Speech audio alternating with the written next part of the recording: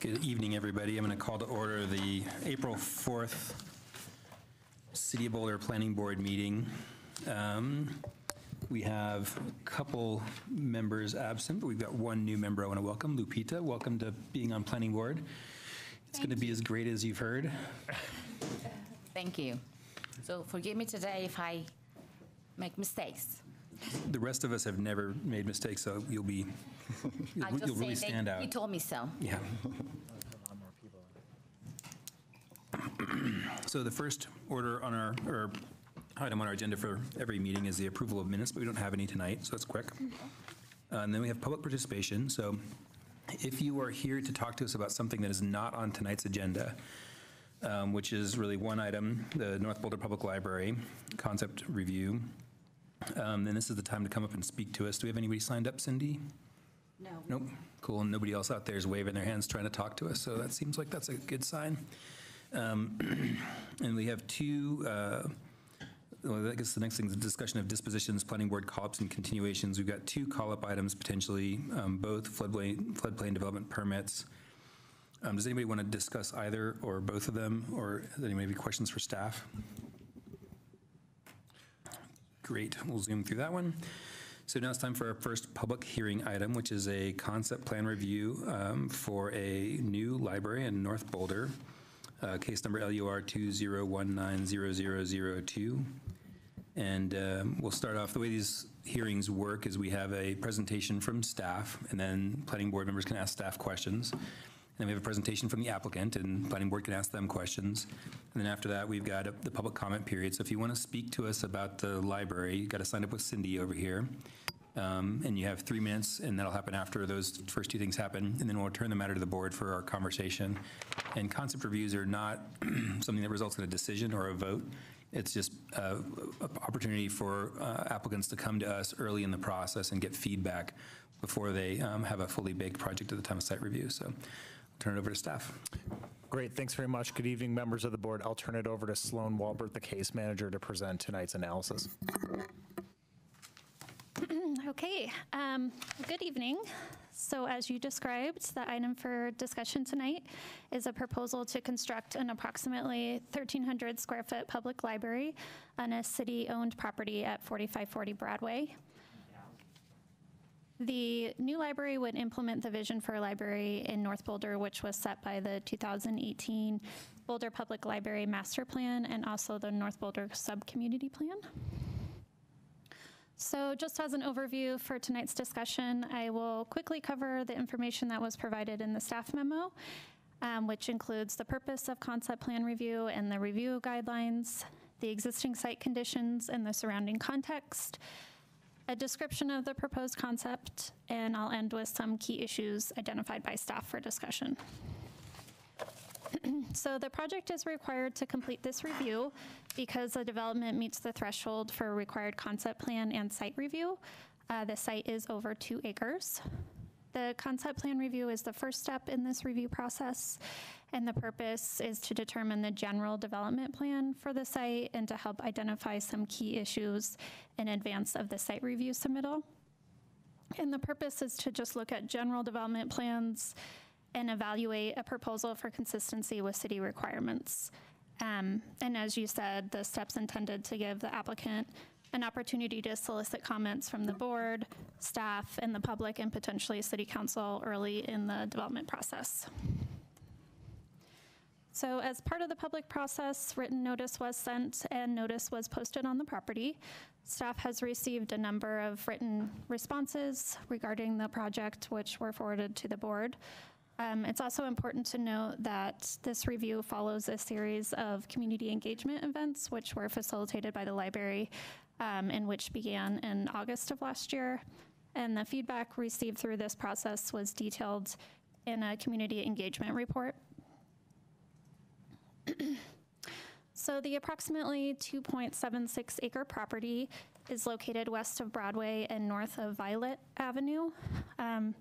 Sort of a roughly Y-shaped site, which has frontages on 4 streets, Broadway, Violet, 13th Street, and 14th Street. The property is undeveloped and no structures would need to be demolished with the proposal. The lot contains various vegetation, mostly grasses, but there is some more mature landscaping and trees along the creek and also at that boundary with the mobile home park. 4 Mile Canyon Creek runs through the site, and the property was donated to the city in 1999 for public purposes. The ones listed were a library, a public park or open space, or a public meeting hall. The site's impacted by the high hazard zone, conveyance zone, 100-year floodplain, and 500-year floodplain. But the development is expected to avoid the floodplains and the high hazard and conveyance zones. The area is considered a high functioning wetlands, which is protected by the 25-foot inner and 50-foot outer buffer areas. And any development within these buffers would need to meet the wetlands regulations. So the surrounding area has evolved over the last 30 years and now includes more, some nodes of more urban mixed-use neighborhoods, which was guided by the North Boulder Sub-Community Plan. The property was annexed in 1990 as part of the larger, nearly 300-acre North Boulder group annexation. The site's well served by existing transit service, primarily on Broadway, and is also well connected by the larger multimodal network. The 4 Mile Creek multi-use path runs through the site. The site is accessed via a dead end on 14th Street and a cul-de-sac, which extends 13th Street into the center of the site. There's a picture of it. Here is a view of 14th Street. The library would be in that location of the existing cul-de-sac. The site is neighbored by the Uptown Broadway mixed-use development to the north. Uptown was approved as a site review in 2002. It contains approximately 40,000 square feet of commercial space and 245 residential units. The buildings are 2 and 3 stories and have a maximum height of 48 feet. A library and surface parking were sort of conceptually represented in the same general locations as the proposal as part of those site reviews, with the understanding that a subsequent site review would be required. But that's also sort of explains these stairs and plaza area which extend into the site.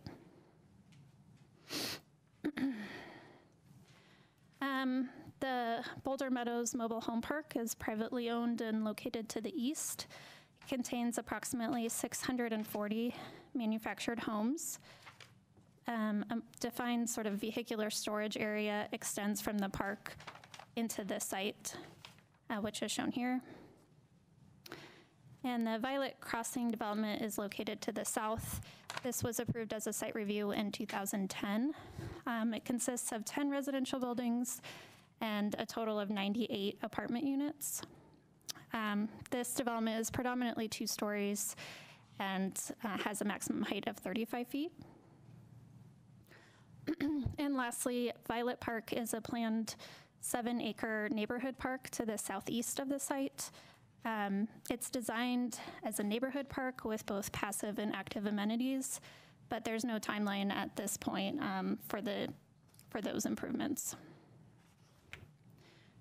The property is designated as 3 separate designations on the land use map of the comprehensive plan. These are mixed-use business, medium-density residential, and open space other.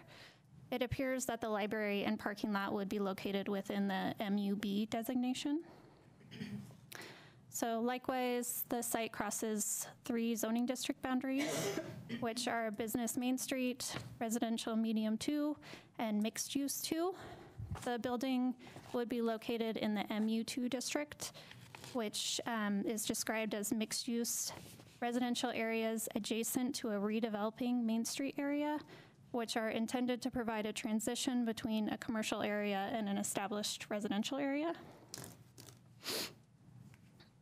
So regarding the adopted plans that sort of create a framework for this project, the property is located within the North Boulder Sub-Community Plan, which was adopted in 1995 to help guide future development in North Boulder. And I'll go into a little bit more detail when we get to key issues. The need for a full-service library in North Boulder was first identified in the 2007 library master plan. It's also a priority goal in the updated 2018 library master plan, which was adopted by council in September of last year. The master plan includes a goal of opening a full-service branch library in North Boulder with hours and services consistent with the other branch libraries. And lastly, the 2019 CIP included $1.7 million for the design and construction of the library. So moving on to the concept, the proposed use is a 12,800 square foot branch library.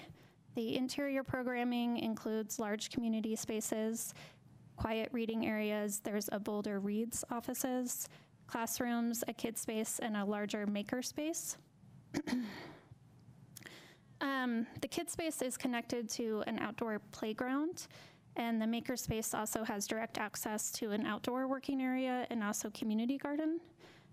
The proposal also includes a new urban plaza, which extends the current sort of public square, and that could allow potentially for community events.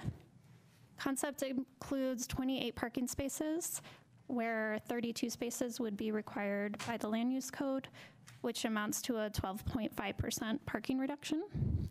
The library is considered a government facility use in the land use code, and per the use table, a use review is required for government facilities in all of the applicable zone districts, and that use review would be processed concurrent with any site review application. So the site plan includes a sort of trapezoidal shaped building on the north end of the site at the terminus of 13th Street. A new connector street is proposed between 13th and 14th Streets to extend the existing street grid. The site's designed to encourage vehicular access from 14th Street directly into the parking area. There are some bike and pedestrian connections that occur at Broadway and into that existing 4-mile multi-use path. And that east-west street connection is intended to serve as an extension to that urban plaza and to be designed as a shared space with a pedestrian-oriented plaza and a street. The proposed building is 2 stories and approximately 35 feet in height. Programming is distributed between both floors. The building is arranged with the highest point and the main entrance to be aligned to the center of 13th Street, and the massing tapers down both on the east and west sides. The second story features a planted green roof, which would be highly visible, as you can see there. The building is proposed to be constructed of poured-in-place concrete. The north elevation is more solid, and the south elevation is more articulated and broken down, which opens up to that open space.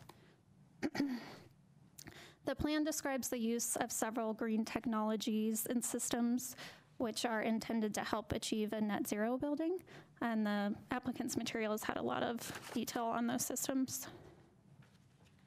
So staff identified 2 key issues for discussion. The first would be whether the proposal is compatible with the comprehensive plan, and the second is whether it's consistent with the North Boulder subcommunity plan. So staff finds that the proposal meets the policies and intent of the comprehensive plan.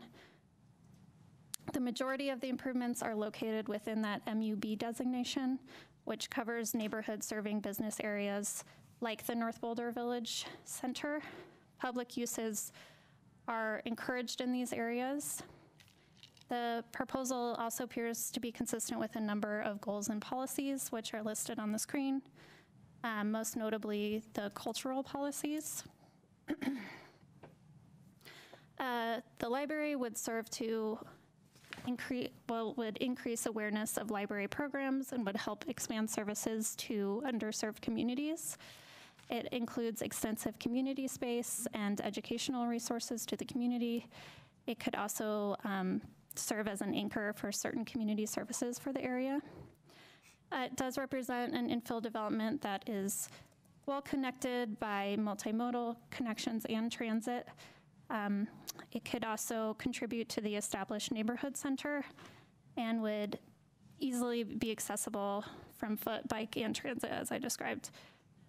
It would contribute to a sense of place for the neighborhood and achieve or help lead to a walkable 15-minute places. And as I described, there are green technologies and systems which are intended to be incorporated in the design, and they're designed to be apparent to the community and sort of have an educational component to them. So in the memo, staff did point out some aspects that need consideration as the project progresses. The quality of the building would largely depend on the execution and the detailing and craftsmanship of the poured-in-place concrete building, which would be evaluated at site review. There also needs to be careful consideration of how that shared street plaza would be designed to make sure that all modes are safely accommodated. And then lastly, as most site reviews, we need to evaluate the transportation, traffic, and parking impacts of the use. So, as I described earlier, the project site is located within the boundaries of the North Boulder Subcommunity Plan, which sets forth the official vision for the future of the community. The plan also establishes a street and pedestrian bicycle network. The property is located within the area defined for a village center. The village center was intended to accommodate a more intense mix of land uses, which includes civic uses, and was meant to serve as the heart and focal point of the community area. A branch library was envisioned in the plan.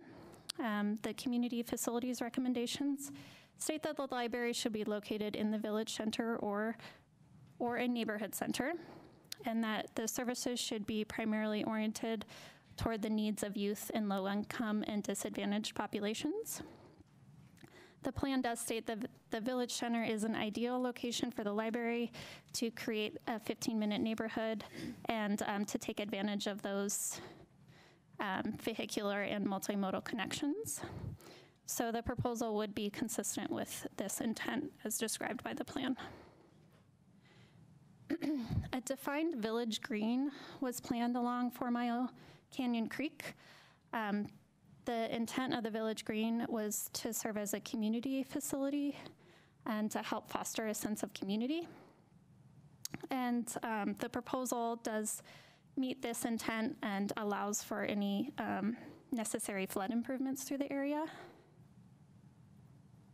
The project is also subject to development guidelines for both all neighborhoods and the village center. Generally, the proposal does appear to meet guidelines related to site design and building design and providing pedestrian interest. And then lastly, the site is impacted by the planned extension of 14th Street from its current terminus on to Violet Avenue. And in meeting this requirement, the applicant has been requested to sort of construct an extension down to that property line with Boulder Meadows. But at this point, that vehicular storage area would preclude the full construction, including the bridge across the creek. And that would be something that we'd have to look at in future capital improvement projects. And just as a side note, an amendment was approved in 2010 to realign that north-south vehicular connection from 13th Street to 14th Street. And so that was just a quick overview, and I'm happy to answer any questions. Great, thanks a lot, Sloan. Does anyone have any questions for staff? John? Yeah, I'm interested in the potential extension of 14th Street to Violet. What is the sort of timetable that the city has in mind for addressing that? So my understanding is there is not one at this point because that sort of trapezoidal parcel owned by the mobile home park would preclude the construction. So I think there's not any definitive timeline at this point. So there hasn't been any discussions with the mobile home park about that? piece of land? There has been a number of discussions with them over the years. That trapezoidal piece of property serves as a valuable piece of storage for them. I think that there were some discussions recently. I don't necessarily know whether or not the disposition of that discussion resulted in them wanting to sell the property, but there has been discussions of our continued interest in the property. So they're aware of the interest, and we're not, with what we're dealing here, we're not aware of any likely immediate change in the situation. Not immediately, but we are at the concept plan phase, so we can continue the discussion throughout the site review phase. Thank you. Design. Okay. Any other questions for staff? I have several questions. Go for it. All right. First question of a long line. Actually, I only have a few. One part what I was reading, in the northern part of this parcel by 14th Street, there was a description at some point that you had a potential bridge onto the Boulder Meadows community. But when I saw the word potential, that kind of tell me it's not worked out yet, and I would like to know what the actual situation there. Has there been any real conversations or? So that's the way it was described in the application materials, but it's probably when you get to the applicant presentation, that's probably a good question for them. So I guess for the applicants, I will have some other questions regarding also the actual exchanges with the community. Yeah, probably that's more for the applicant. Okay, cool. David, you had something? I think it's a typo on in the packet, but there's a place where it references access, drop-off access on the west side, which would be the Broadway side. It's the east side, right? Right, it is the east side. I just figured it was a typo because I couldn't imagine that we were planning to drop off on Broadway. Okay. Actually, that reminds me of one question. I didn't write it, but when I was looking at, is this is it a one-way street that we're talking about coming from 14 and 13, or they're both ways? I think it's still preliminary in design, but I think the intent is 2 ways. Great. Any other questions for staff? Great. So it's time for the applicant presentation. You guys are up. All right, thank you. Hi, I'm Antonia Gauna. I'm the Public Services Manager for the library, and I'm managing this project for them. I know you all have received a number of letters in advance of this meeting in support of this project, and there are a number of people here in support of this project as well, and that is reflective of the desire for a library in North Boulder as an anchoring spot to that community. The recognition that a full-service library is needed in North Boulder has been in every single master plan since 1995, and as Sloan mentioned in the North Boulder Sub-Community Plan, it also routinely comes up as a high priority in library user surveys, and was recognized again as a high priority when we talked to the community in doing our work for the 2018 Library Master Plan. Community input groups ranked funding for this library as one of the top priorities for support when queried about the possible extension of the community culture and safety tax that was originally approved in 2014. The 4-year extension was approved by Boulder voters, and funds the bulk of this project. So this is exciting, right? We are recognizing that a library is wanted in this community. We're meeting a long overdue need. We recognize that this will likely become a hub for the community and a point of civic pride. So we took great responsibility in moving forward with this project.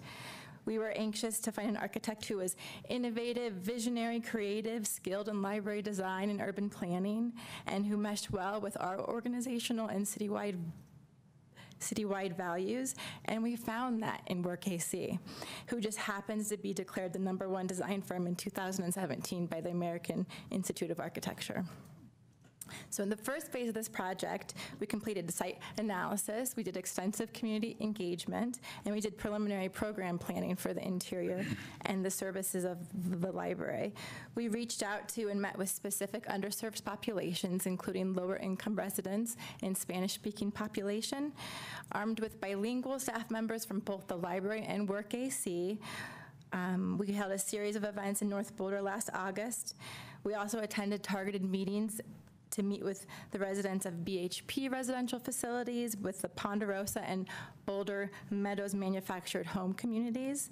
Our conversations continue with Boulder Meadows as we work together to find a way of providing that direct access to those neighbors who are immediately to the east of the library site. We are committed to providing that amenity as available to those neighbors, as it was their #1 priority that we heard from the residents in that community. We're currently in phase 2 of the project, which includes building and site design. We also just hosted another round of community engagement events focused on gathering input on design and programmatic planning for the library, both interior and exterior.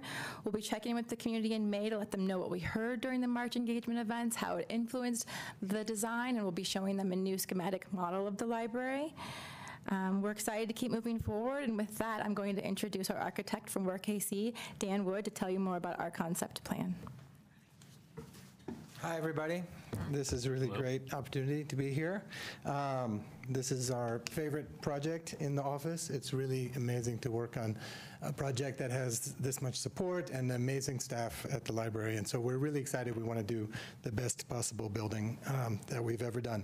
So one of the great things about the site selection process and the early community engagement was that we were able to spend a lot of time, and my partner and I are both academics, and so we are really interested in research, and we were able to kind of spend a lot of time here in Boulder and really think through, some of the very special issues that we have here. I can't go into it in too much detail, but we wanted to kind of explore Boulder as this kind of city that exploits nature in many different ways through its incredible geography, but also through its buildings, which really engage with the outdoors in interesting ways, including the main library. And also the history of progressive involvement of the community throughout Boulder's history and Colorado's history. You see we have Drop City there, which was founded by Boulder people. And I think, really through engaging with the neighbors in the community, really understood this as a very special place where people are really engaged in their civic spaces. The site, Sloan gave an amazing reading of the site, so I won't go into that too much. We have received a new survey, so a lot of the comments that we received from you, we were able to kind of already pick up, and we've made some adjustments, and I'll go through those in a moment. But we do have the full survey now, and that did institute some changes as was anticipated by the report. A lot of what we heard from the community was about outdoor space, and so what we did, one of the ways that we are organizing the building is taking indoor spaces, the kids space, the adults area, the community spaces, and the maker space, and associating them with the outdoor spaces. So that's why the kids space has an outdoor playground. The adults have access to the outdoors, not just physical access, but also there are incredible views on the site. The community, we thought, really had to have we want the building to have a presence on Broadway. That's one of the reasons we moved it west to the cul-de-sac area, and we thought the community space should really address Broadway and have the ability to be accessed from Broadway and from the public transportation on Broadway, and to really form that kind of village square idea that was in the original master plan. And then the maker space, we are imagining a maker space that really engages with the outdoors in different ways, maybe a kind of maker kitchen. And so the community gardens and the makerspace are intertwined, and the makerspace also has a large outdoor area for projects. One of the things that was not talked about on the site are the incredible views. Because of the topography, it drops off relatively quickly from the site. So while we're out of the floodplain, it kind of drops off, and you have views both of the foothills and the Flatirons, and even that residential community to the south at 2 stories, you're already seeing over the roofs of that, which is something very special. Of course, the views had to be to the south, so we have some interesting environmental issues there. What we did, we also wanted to address the fact that there is a residential community on the north and a more open site to the south, and so we put the quieter, the functions that let's say, are a little bit quieter, a little bit more enclosed on the north side, and then the spaces that could really open up to the outdoors through views and big, larger windows on the south side. And we put the community spaces as the heart. We really see the Library of the Future as a kind of community, a community center, as much as a kind of book repository. And that's something that has been great to work with the library on. So you see, so the building has these two parts. One part with the facing south, and then the other part which has the main entrance. What's great about entering on access with 13th Street is we can come in from Broadway and from 14th Street kind of equally, and it really brings together people who are coming by bicycle or walking or by bus with the few people who are going to come by cars. And then that kind of massing, that trapezoidal massing, also exists in section. So we really lift up the building. So the highest point of the building is right on axis with 13th Street, and it tapers off as described. What that also does is you know, it puts the bulk of the building at the street so that the neighbors maintain some of their views as well. By folding down the back area and planting it with green, it almost becomes a kind of garden on the north side. We're also using that as roof access. So we can walk, the roof is at a very, very shallow slope, about 1 in 24, so much less than a handicap ramp. So it's a fully accessible walkway where you will be able to enter the community spaces on the second floor for after-hours access, which was something that we heard from the community that would be beneficial. And so we can close off the downstairs and just have the community space open after hours. We are really exploring cutting edge and radical. We really embrace Boulder's environmental consciousness, and it'll be a net zero building, and we really want, as described, these systems to become part of the design, such an integral part of the architecture, kind of like the library spans over the river. We want the creek, we want our building to kind of really celebrate nature in sustainable, by celebrating sustainability. So the building is kind of iconic, both in terms of its form, but also in the way that it embraces nature and embraces sustainability. So we think of it as kind of iconic systems plus iconic form. So here is the view from Broadway, and you see the green part on the left is that kind of accessible ramp up to the second floor, and you see the site kind of dropping off to the right as the building comes to its height. And so that places the bulk, as we said, on 13th Street. So that's the view looking down 13th Street, which is also the main entrance of the library. And you can see how by kind of folding the form and creating these two different places, front and back, it's much lower towards the north into the residential area, and that will be planted and be much more of a kind of garden experience, and then it really opens up as a really civic institutional building to the south. And so this looks like here. I did want to say the concrete, I mean, we'll be using concrete primarily underground, so it'll be, I think we're looking at a steel structure, and we're hoping to do a steel and timber combination so that we can expose the timber on the inside. And then the cladding materials also, we are really interested in eclectic cladding materials. The green roof is in a way a cladding material. Big windows, we're looking at wood cladding and maybe zinc or metal, so that's all still in process, but I did want to clarify that. So this is the layout of the plan. The makerspace is on the right. The big adult reading area, working area is on the left. The kids area to the lower right. And then staff areas, meeting rooms, ancillary spaces. The desk are kind of in the center. And then on the second floor, we have the really big community room. We actually have a big community room, and then we have a bigger community room. And the two can be combined for the biggest community room. And also Boulder Reads is up there with another small meeting room. So that's really a big community center. And you can see how you can access that from the roof. And then this is the view from the creek. So the previous renderings that you saw had more kind of smaller windows. We still have that kind of eclectic patterning, but we've consolidated to much bigger windows. It just looks better from the inside, and actually kind of creates a transparency through the building, which is also interesting. You can see in this slide. So you in certain areas you'll be able to see right through the building. So this was the previous rendering, and then this is the new kind of consolidated. Those diagonal line hatches are chimneys for passive ventilation. We're going to be trying to do as much as possible with passive ventilation. We'll have some heating and cooling, but we're hoping to really use as much natural ventilation as possible. And we're really expressing that with those chimneys. So it's a kind of thickened facade, which provides shading for the windows, but also provides that depth for those kind of chimneys.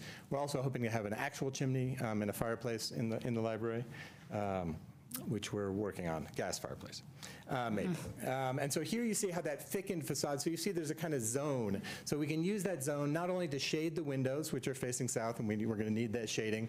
It's also for those kind of outdoor ducts, those chimneys that bring in natural air. We can also do things like planting in there.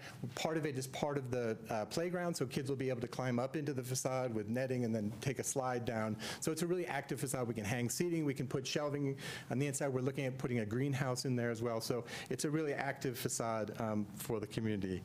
And so this is the site plan. There were a lot of comments on the site plan. So one of the main changes that's happened in response primarily to the survey, but also some of the comments that we received, was we moved the building. So you see the dash lane. Once we got the actual survey information, we realized in order to maintain the existing 4 Mile Creek bike path, pedestrian, combination path, we did have to move the building. So it's moved north and east, a total of about 21 feet. It says northwest. Someone has an east-west problem. Yeah. I don't know, maybe it's me. So that's one of the things we did. So that maintains the path, which was one of the comments. We also reduced that, so that street, the connector street, we really are thinking that as a continuation of the plaza. We're really trying to discourage vehicular use of that. It'd be primarily for emergencies. We are looking at two-way, but that's only because 13th Street is two-way. If it was a one-way street, we would have to make that portion of 13th Street one-way as well. So that's a discussion. But we're really able to narrow it down. We're going to use paving that continues the paving of the plaza. And I have some images of that. The other thing we included was the ADA accessible ramp. We just hadn't noted it in the plan, but we will have an accessible ramp because there is quite a grade change between Broadway and 13th Street, those steps that you saw in the images. And we are looking at potential connections from Boulder Meadows. There is some resistance from the owner of Boulder Meadows on those connections, but the library staff is going to be walking the property and looking at those. I do want to say also, in my last minute and 15 seconds, we designed this as if the 14th Street extension was there. So we've laid it all out with the 14th Street extension. We did a series of exercises where we wanted to see whether that would impact the siting of the building. We feel it's really important to push the building towards 13th Street and towards Broadway, to have a presence on Broadway in the Arts District in North Boulder. And it doesn't really impact us at all. We lose 2 parking spaces in our parking lot, but we're going to gain a lot of street parking if that happens. So it is being designed with that in mind. The other thing that happened when we moved it is it went from 35 feet down to 31 feet now because of once we figured out the topography and the 25-foot rule. And actually, we feel that the proportions are quite nice now. So lastly, we are looking at some shade structures. We're showing the bike parking. We have long-term and short-term bike parking. We have plenty of space for as much bike parking as we need, and we're looking at siting some site furniture around the playground and the community gardens. We are working for spaces for the rain gardens, for stormwater management, which was another one of the comments. One of the great things about the big tapering roof is we'll be able to get the rain off into those rain gardens very easily. So that's the site plan. That's my time. I guess I'm just going to stop. Feel free to finish what you're saying there. These are just some images of what these kind of pedestrian street looks like, what green roofs look like. That was also in the material. And then that's it. Thank you. Great. Thanks very much. So does anyone have questions for the applicant? John? Could you describe how you decided how much area internal area for the various purposes was appropriate? Yeah, we developed a program with the library in the very early part. It came out of the community engagement. We've designed several libraries, and we did a big survey of all the branch libraries the 3 branch libraries that currently exist in the main library to see what size spaces worked for all of these. And together with staff, we came up, we want to keep the size down for budget reasons. And we can't go bigger than 15,000 square feet. That's the biggest building that can go on. So it was just a kind of working it through with staff and with our experience and what we saw in other branch libraries. Thank you. Sure. Any other questions? This is where I have the questions. Yeah. I was hoping that you can give us some specific examples of how the library will be specifically responsive to the, the community. And I'm specifically concerned about Boulder Meadows because, they will have very specific things. So I would like to hear what exactly, at least some more specific things that you have discussed with them. Thinking in terms of how the residents. Can you talk into the microphone? Go ahead, use the mic though. Are you thinking of in terms of how the residents would access the library, or are you thinking in terms of the services and programs provided to the Both. residents? Yeah, but Okay. I think that you can start with access. I think we talked a little Sure. bit about the potential pathway as one, and the actual activities. Services. Absolutely. So we do have ongoing conversations with the owner of Boulder Meadows, and they are very open and understand the rationale behind providing that connection directly from the community. It's just a matter of where that goes. And so we're talking through with them the most opportune, so it doesn't negatively impact their site and the residents, and so that's a safe access for them so that they don't access directly into a parking lot where traffic might be going through. So we're just working on strategically where it makes the most sense to put that in there. And then as staff had mentioned, there's ongoing conversations about our interest in that property. So we'll see where that goes. And then in terms of services and programs provided, this library in particular will reach out to these underserved populations in very specific ways. So our Boulder Reads adult literacy program will be based here. They'll also have conversations in English to work with speakers of English as a second language. We also have a plethora of educational opportunities, whether it's through the youth services and programs or the makerspace opportunities. There's, of course, the community gardens came up as a high priority for them. They actually sought grant funding to partner with us in community gardens, and unfortunately the timing didn't work out at that point, but we will continue to look into that as a future possibility. So this library in particular will meet the needs of that community more than our other locations do. Thank you. And it wasn't mentioned, but there is a small corner library. You gotta get on the mic so we have There's a this. small corner library in North Boulder, which already does a lot of, it's tiny, but they do incredible events there. And so there's already a kind of population that we were able to interact with who uses the library. And also children's spaces was obviously very, very important. We have a very large area for children.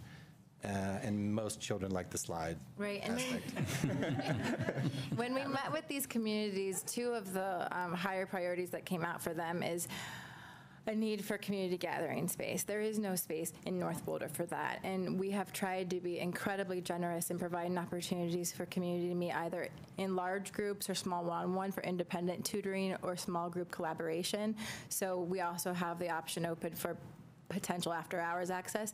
We heard resoundingly from this community that they want community meeting space and free community meeting space, which we will be providing to the community. The second one was, what was I just thinking of? The opportunity for ongoing after-school and educational programs, and partnering with our makerspace and our community gardens and our youth programs is obviously a supreme opportunity for that.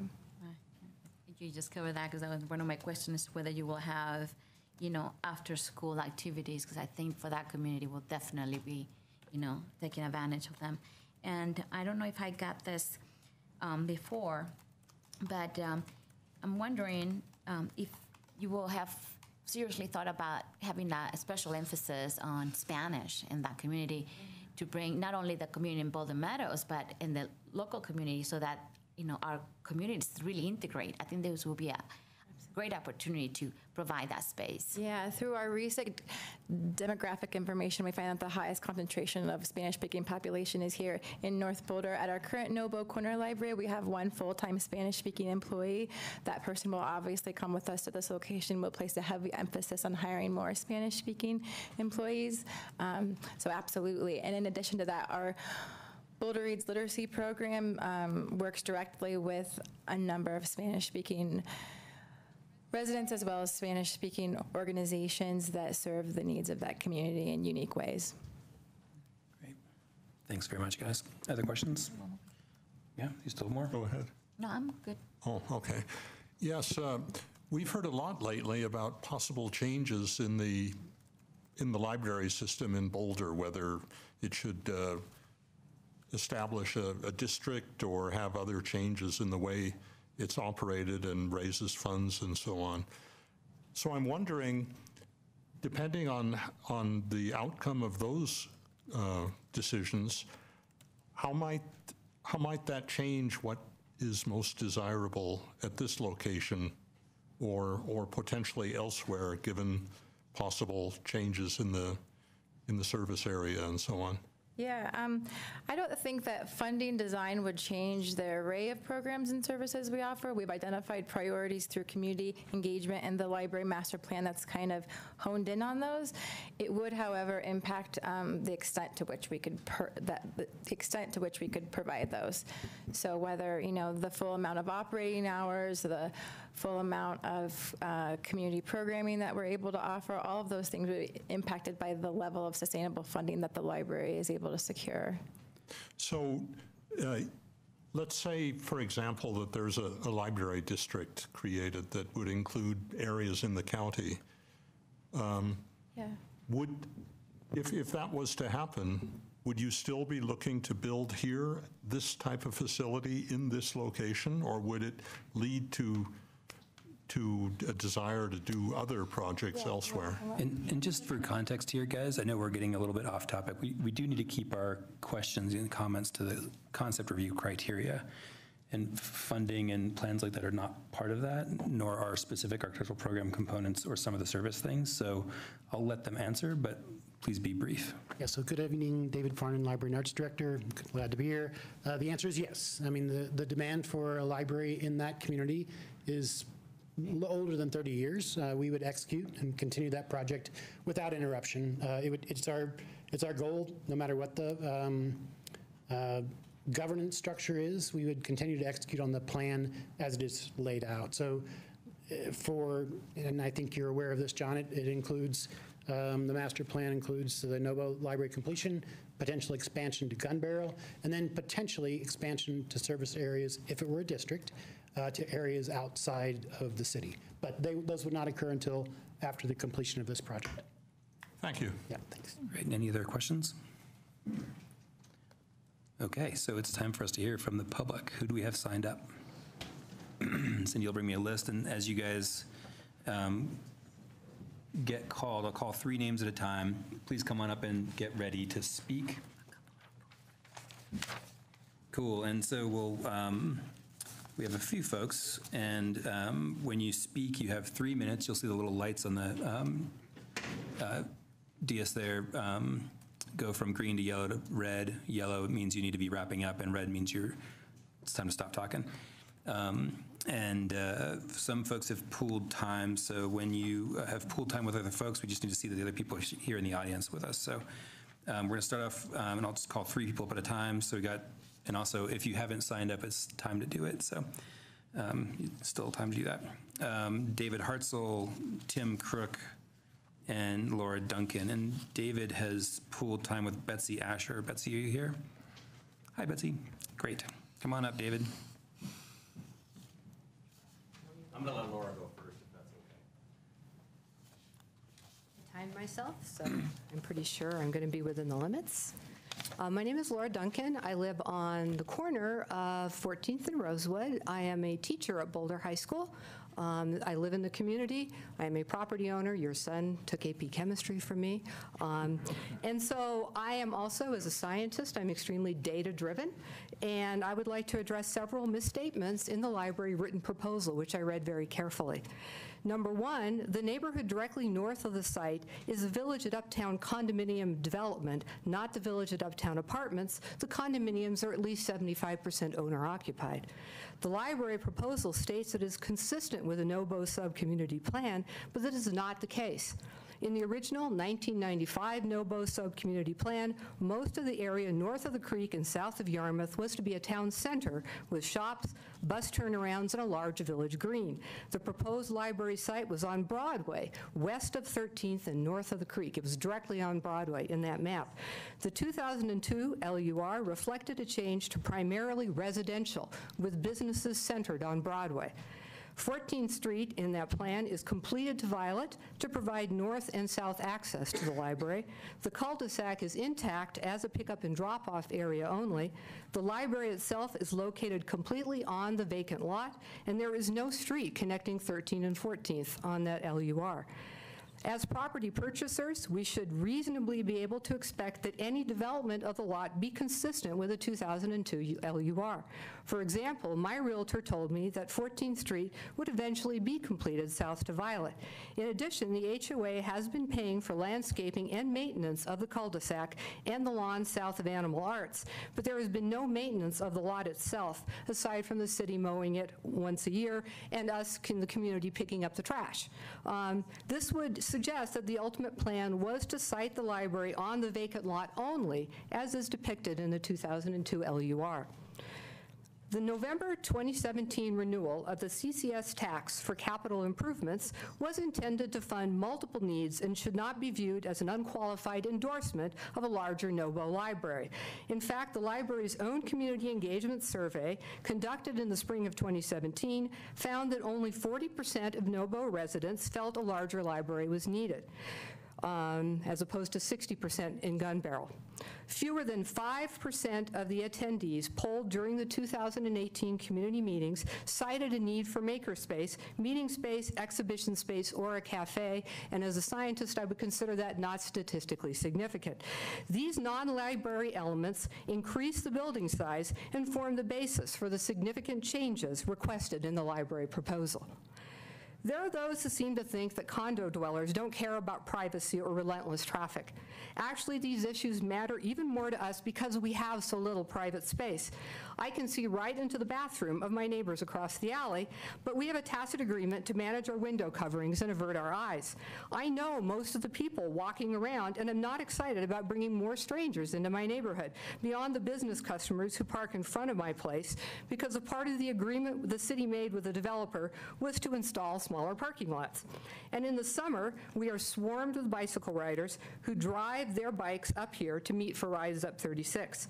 High-density housing allows more people who work in Boulder to live in Boulder, like me, but people who choose this option will only choose it if their needs for privacy, quiet, and community are respected.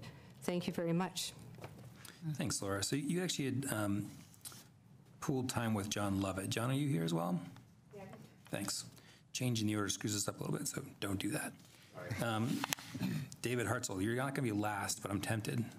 I could wait. Yeah, that's cool. All right, thank you for the time. So yes, I'm Dave Hartzell. I'm an owner at the Village at Uptown condo complex as well. So I'm here to further stress the traffic issues with the development and the existence of the library. I believe the current plan lacks adequate access for the construction phase and the operational phases of the library. The 14th Street extension between Rosewood and Violet should absolutely be completed first. The absence of this extension will shift traffic to residential streets, which are currently not wide enough according to code and are barely wide enough for two-way traffic today. 13th and 14th streets are only 34 feet wide, not 38 feet wide, I believe, as current city design standards require. So construction and emergency vehicles are going to have difficulty accessing the library, which is deeply set into this neighborhood. Boulder Revised Code, Title 10, Chapter 8 of the Fire Code requires a minimum of 20 feet for emergency access vehicles. Rosewood and 13th Street only provide 18 feet. So despite what the Fox and Tuttle traffic study states, you only have to live in the neighborhood for a few weeks to realize that we have real traffic problems and we have real parking problems today. So concerned neighbors, myself included, attempted to get our own traffic study done, but no Boulder firm would enlist with us for fear of being blacklisted. We solicited input from anonymous traffic engineers to better understand the impact, and the roads are tight, and the parking is often at capacity on the street. Plus, there's going to be a deficit of parking spots with the library from the get-go. So there's going to be overflow during events and meetings and things like that. So with the Boulder Library currently unable to meet its current financial obligations, this plan continues to put drama and possibly lives at risk, including those of patrons and children in the neighborhood. Without adequate road infrastructure, the library becomes a hazard to many. So I'm asking that the city commit to installing the proper road infrastructure, which is the extension of 14th Street from Violet to Rosewood, which is also in alignment with the sub-community development plan. Thank you. Great, thanks, David. Tim Crook, and then we have Adelaide Pear, and then Brett Sawchuk. Hello and thank you. I'm Tim Crook. I live on Quince Avenue, and I've lived there since 1991, and so I'm a citizen and a library patron. Just checked out a book from the library. I was at the library a couple weeks ago reading periodicals, and I had like an aha moment. So I'm on the second floor, and it's like this gloomy, rainy night, and it's packed up there. People at the computers, people at tables reading, people reading periodicals. Please. And I just said, I was planning on speaking, and I said, this is like perfect, because this is what our new library can bring, a place for people to go and be like that. And I was just over there, and I ran into a friend of mine. He's a retired Boulder High teacher, and he was meeting a student that he was tutoring over there. Perfect, So I've also noticed, because I walk by Crestview Park almost every day, that you don't need a survey to see the generational changes in North Boulder. That park is packed with young families and children. They're going to use the library. And if you go to the library right now, especially on Saturday morning, you might have to walk very carefully, because you might step on a young child. And that's not a complaint. It's actually a very good thing, because the library is so busy, all these kids are there, and if you go in there, you have to practice your mindfulness so you don't step on somebody. But with the new library, there'll be plenty of room for kids to go, and they'll be like the children in this book that I just read called The Library. And that book ends with the author talking about going to the library with her mom as a young girl and walking up to the librarian with her stack of books. And that's what's going to happen at this library. So thank you very much. Cool. Thanks, Tim. And you get an award for finishing quicker. So Adelaide Pear, then Brett Sawchuk, and then Georgia Morgan.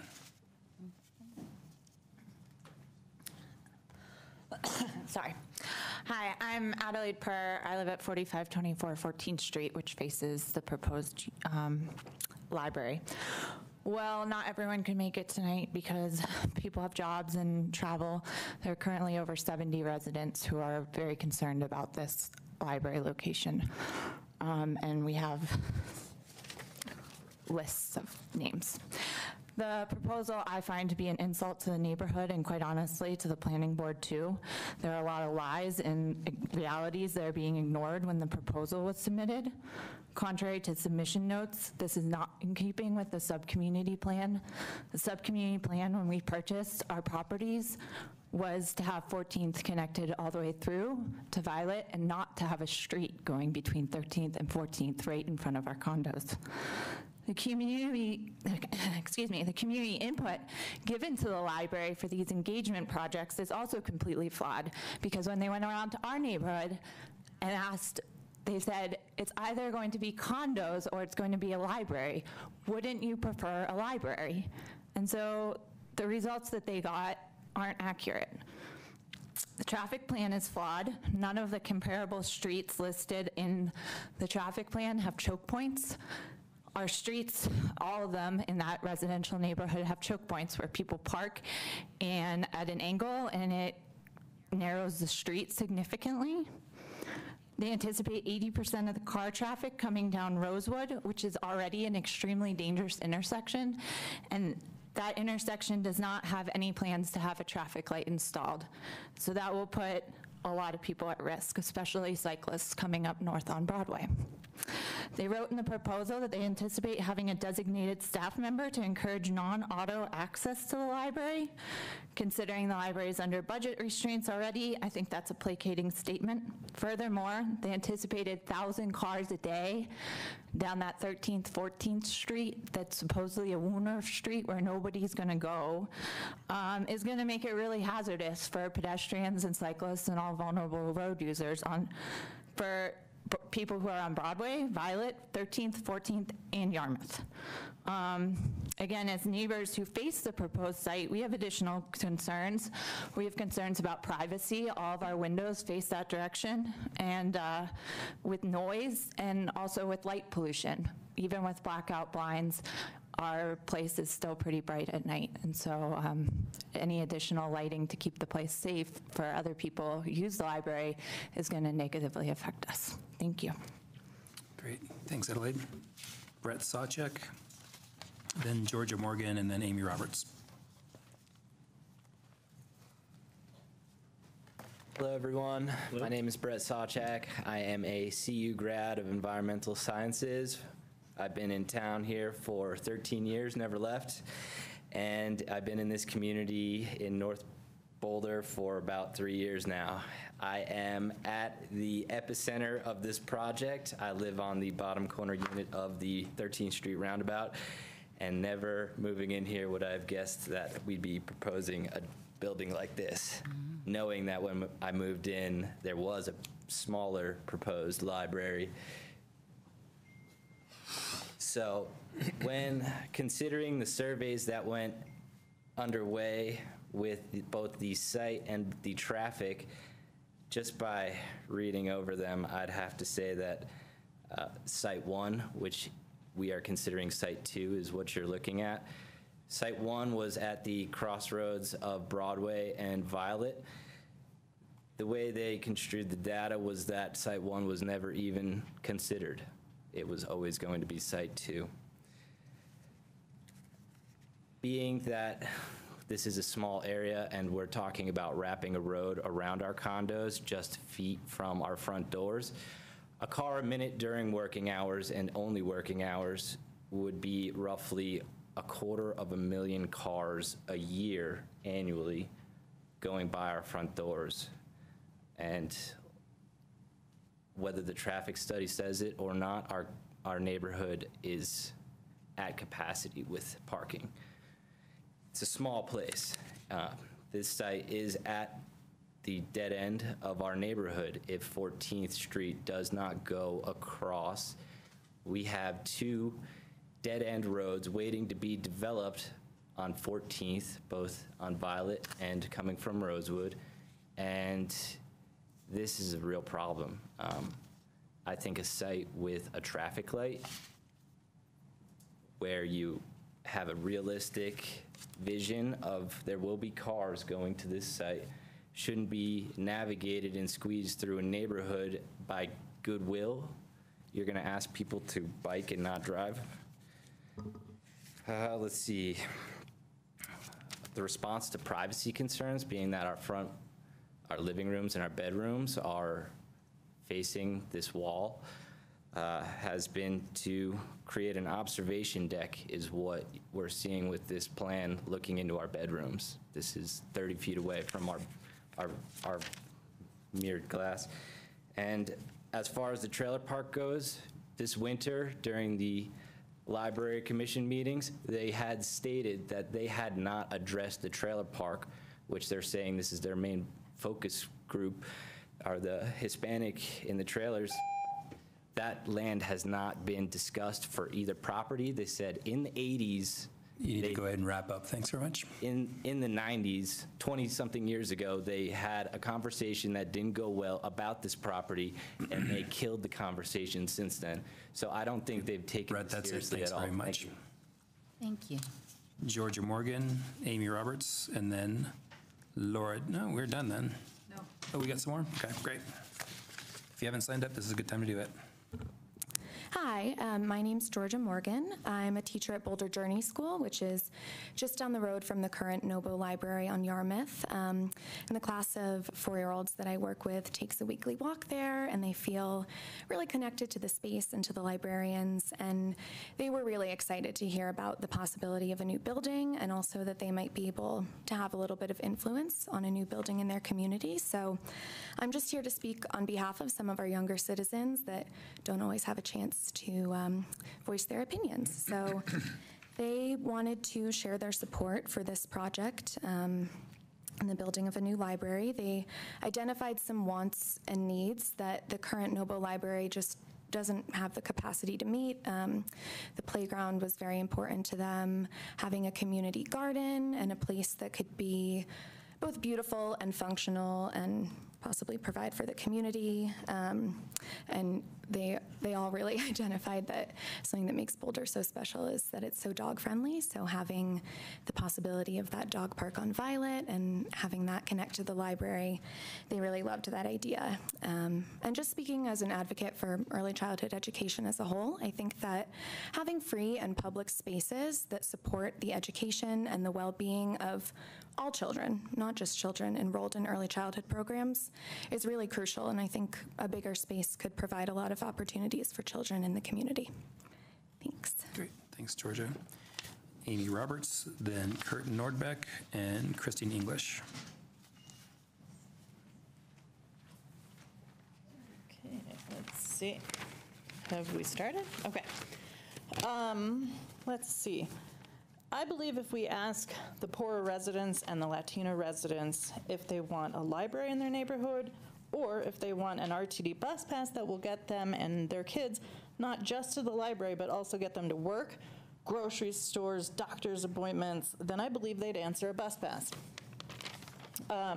In the last meeting that I attended, the architects said that Boulder asked them for an iconic building.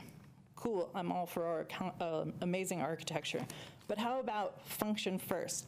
Ask the residents if they want transportation and safety above a library. I'm going to say it's probably transportation and safety. I suggest Boulder be a progressive icon by providing bus passes and a homeless day shelter. Even Nederland gives bus passes. I think we can be more iconic than Nederland. Let's see. So I own property there right at where this library is going to be. I've been here since 1998. This library will be near the homeless shelter. And during the day, there are homeless people everywhere, all around. Drug use is high there. There was, I found a needle in the creek just in front of our place. So I know how everybody is NIMBY, not in my backyard, but I would prefer a homeless day shelter. You know what a library cannot provide? Psychological services, security persons trained for homeless people's needs, food, medical care. Boulder is supposed to be iconic, and we're supposed to care about the people. That's kind of what we're labeled as, this liberal enclave.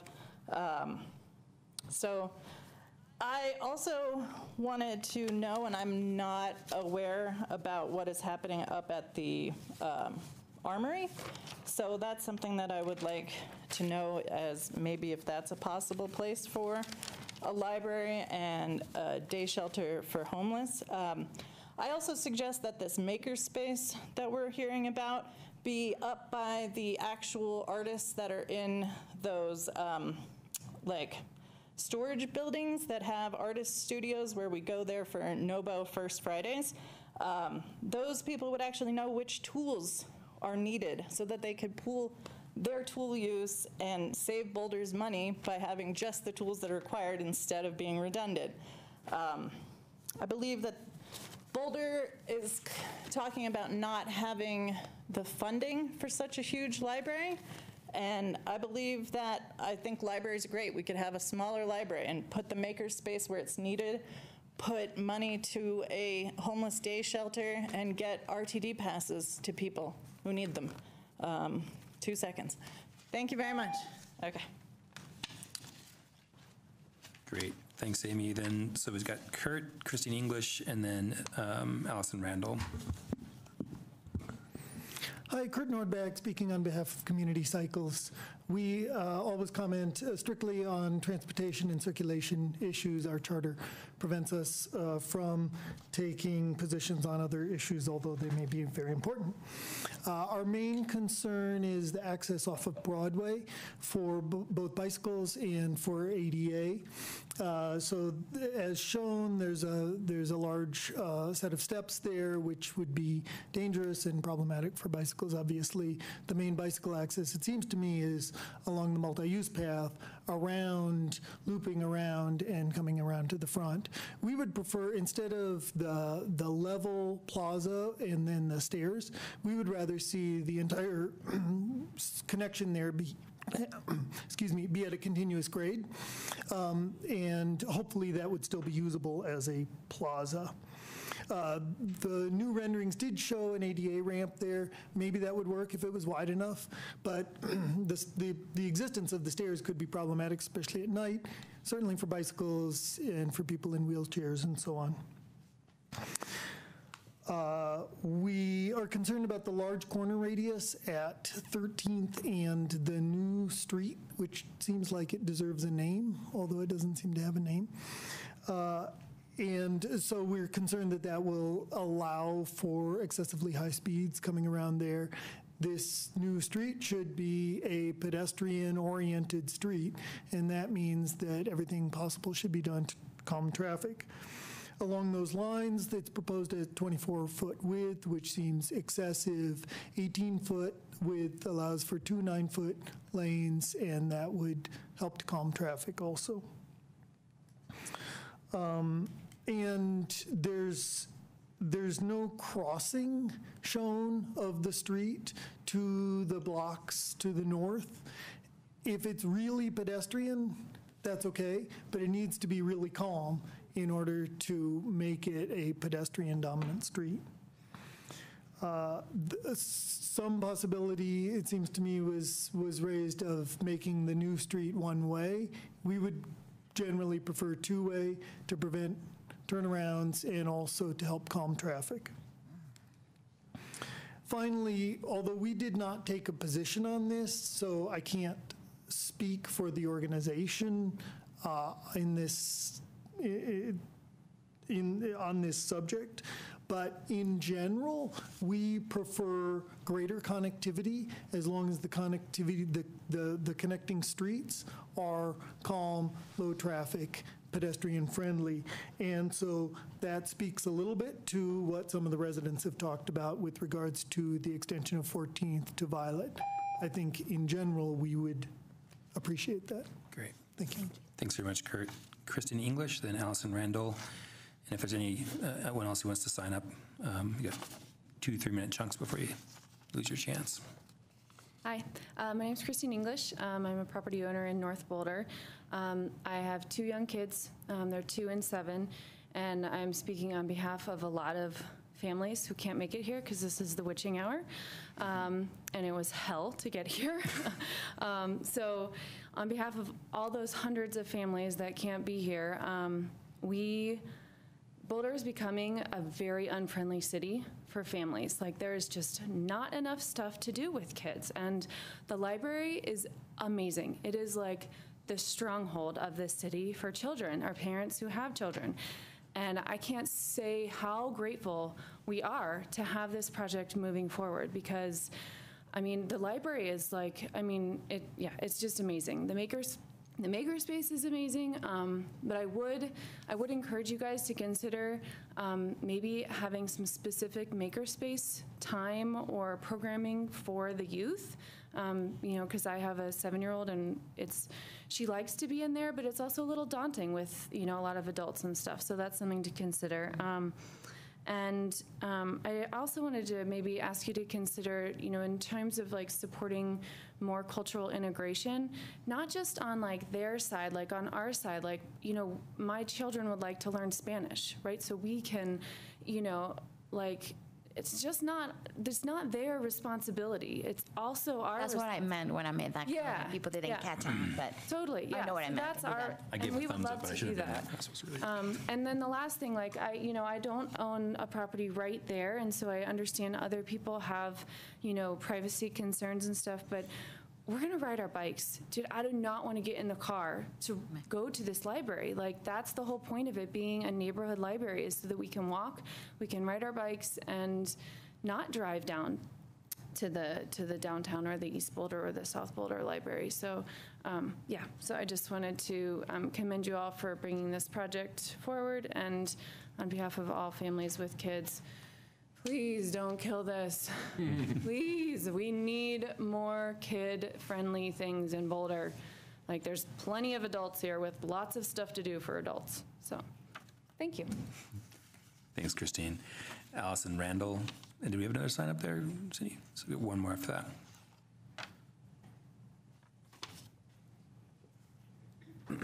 Hi, Hi, I wasn't planning on speaking, and she said most of what I wanted to say, so I'll keep it short. But I, too, feel really strongly about the really lack of integration for the Hispanic community and the rest of Boulder here. I've lived in a lot of places, mostly in Texas, a long time on the border, and I feel like it's really a sad state here that people that I don't know, feels very segregated, and it makes me sad. I talk to the schools about it a lot. I really struggle with it, and I wasn't going to speak until I looked around and realized everybody here's white, and there's nobody speaking up for the Hispanic community right now, except I saw Ms. Montoya. I saw your last name and thought maybe. So I go to the the Nobo Corner Library now with my kids all the time. We also walk because there's no parking, and we're okay with that. And we find that's okay. We don't want to mess with the traffic either, just like Christine, I think, said. And so we walk there ourselves, and we go there all the time. And every time, lovely greetings, everybody's so wonderful. The place is packed, and I love it when they have the Spanish lessons, and my kids go in for Spanish story time sometimes, and it's so happy and wonderful every time and welcoming, but it's tiny, and the only reason we don't go more often is because of that. And I am so excited to see the design. I really just came to check out the design tonight, wasn't gonna talk, but I understand everybody has problems with, it's hard. Growth is hard. Traffic and parking and all that is always a struggle, and I get that. But I think this is going to be so good for the community and for families and for the Hispanic community specifically, and I'm just really excited about it. I feel just like she said, please don't end it. This is wonderful, and hopefully everybody else can end up happy with the final result. So that's it. Cool. Thanks, Allison. Cher Clevenger.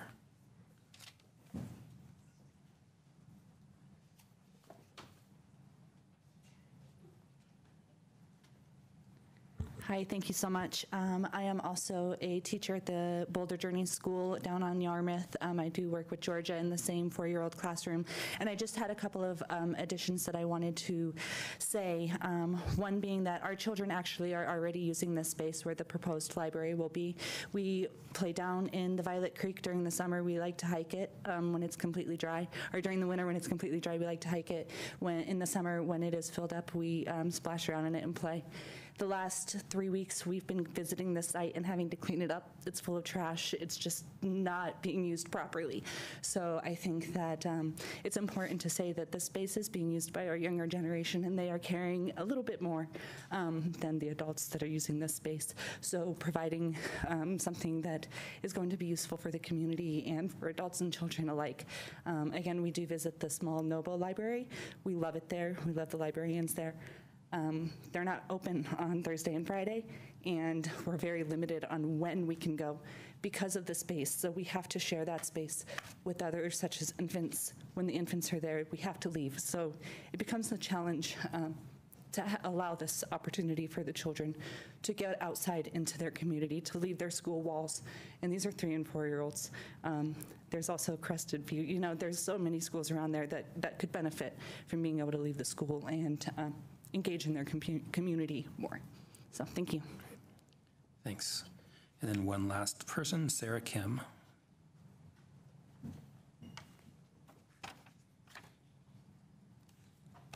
And then last call. Hi. Hi. Hi, I'm Sarah. I live on 13th and Rosewood. I just wanted to say, on principle, I don't really have anything against libraries. I think they offer great programs for our community, but I just ask that in terms of access, it be done responsibly, because it's hard to tell from these pictures, but 13th and 14th, they can barely accommodate two-way traffic as it already is, and it's full.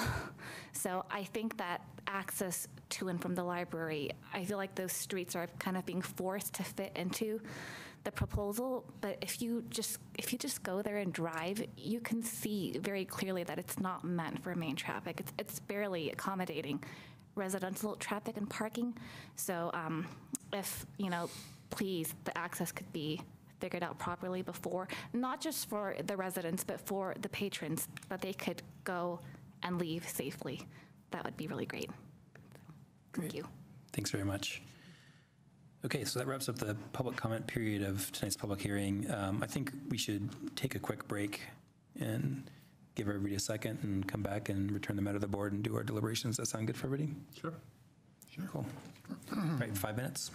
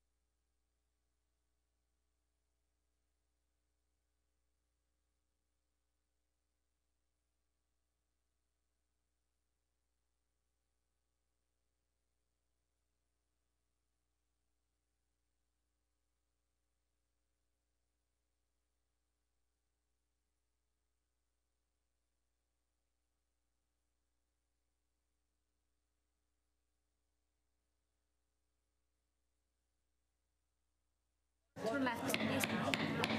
Wait. Sure, quick. Just right there. Don't worry, they'll need a minute. Facing, right. Around the corner is Okay, thank you guys for quieting down and also being social during that little moment. So we are going to have our conversation about the project now. Again, it's not one that results in a decision or a vote from us. It's more to give feedback to form the project as it moves along in the process. So we have two key issues in front of us right now identified by staff. One is really, does it comply with the comp plan? And then two, does it meet the, is it consistent with the North Boulder subcommunity plan? And there's about 2,000 different subheadings under each of those things that we could talk about as well. So I think just to kind of focus the conversation under comp plan, we really need to focus on the concept review criteria. And I think also it's worth kind of just considering if this building is going to be facing a future use review, maybe bringing up any kind of concerns you have about that as well. And then the subcommunity plan is really more just focused on the subcommunity plan and its directives. Does anyone else want to add another key issue, or does that seem like an okay way to frame the conversation? That's good enough. Cool. So under the comp plan, who wants to kick us off? We could start at one end or the other, or volunteer? I'd be glad to. We'll start at that end. Okay. I'll just go this way, so you'll be next. Be ready. I'll be glad to go first. I think that the land use designation and the zoning of the property are appropriate for this project. It does require a use review in the MU2 zone, so we will be looking at a use review. But I do feel like this public amenity does fit in with that land use and zoning. It's nice to see new library branches opening up when national trends are actually showing it difficult to keep brick and mortar libraries, so that's nice. I guess that's not really criteria based, but just a comment. We reviewed both the CIP and the library master plan in the last year for funding for this project, so we've seen a lot of kind of preparatory work for this. I am, from a circulation standpoint, I understand the concerns about that access to the north. I actually wasn't all that familiar with the neighborhood, so I did take a site tour, walked around, and my initial reaction was, gee, a connector down to Violet, do we really need that? Isn't it kind of nice to not have all these streets? But I really see now how that could really relieve the neighborhood to the north, so it'd be nice if that can happen in the future. In the meantime, the Meadows Shopping Center isn't, or the Meadows branch isn't too far from where I live, and that also has kind of a funky access, and it doesn't create too many problems, but it is, you have to kind of go through what almost feels like a driveway situation to get there. I guess library goers kind of are fairly well behaved, and so I hope that I can understand. I hope that at site review maybe there can be some addressing of concerns around construction equipment during construction. It's always nice if you can think about ways that you can keep the impacts on neighbors down. Let's see, the community cycles comments about the east-west bike connection. I would think about that on the north side. I know that there's a cool design here, and that is probably a lot of the reason why you have steps and things, but it would be convenient to have a kind of a direct east-west connection on that side, because we know that bikes tend to like to use the shortest path to get through. I kind of, as I was looking at the design, I know that that's one of the criteria that staff thought could maybe use a little more attention to assure that it is in line with the comp plan. And I'm not an architect, but I happen to really, some of the things I really like internationally, building-wise, are sloped roofs that go down to the ground level. And I think like the Opera House in Oslo or that Nemo Science Museum in Amsterdam, they're really cool modern ideas that can really activate the imagination. And with the green roof built in, I just think there is a lot of potential there. So I actually was really kind of thrilled with the look of this building, conceptually. So I'm looking forward to seeing more in terms of what the materials will be like and how that will look in the end. But I would encourage continuing to go down the path of figuring out how that green roof can be activated nicely and how it can blend into the surroundings. Like I say, I've seen how well that can work. And from a community amenities standpoint, the community gardens and the playground will add a lot of opportunities, which we've heard a lot of people comment on. Can I go on just a little bit longer? Please, yeah. I know I'm going on, but then I won't have anything more to say. But there was one comment from a Mary Hart letter on addressed to us, and Mary wasn't here to speak, I guess, but in her letter, she talked about being aware of the land from an indigenous population standpoint. Since this is a public amenity, I would encourage us to go do a little research, see if there is any record of how this land may have been populated before the Westerners arrived in this region. And if that can be honored in some way at the building, at the final product, that would be an educational thing for the community and a way to show that we respect the land that we occupy here. So that would be of interest. Thank you. So actually, I'm going to pause for a second because I forgot to ask everyone if they had any ex parte contact that they wanted to disclose or anything like that. And mine was just the site tour. Okay. I do, in terms of, I went to the one of the library public engagement meetings and saw the presentation there. And then I live in the neighborhood. I'm very familiar with the site. And then also I need to disclose that my sister works for the library in the Boulder Reads department. So I will advocate for all kinds of Boulder Reads things unbiasedly.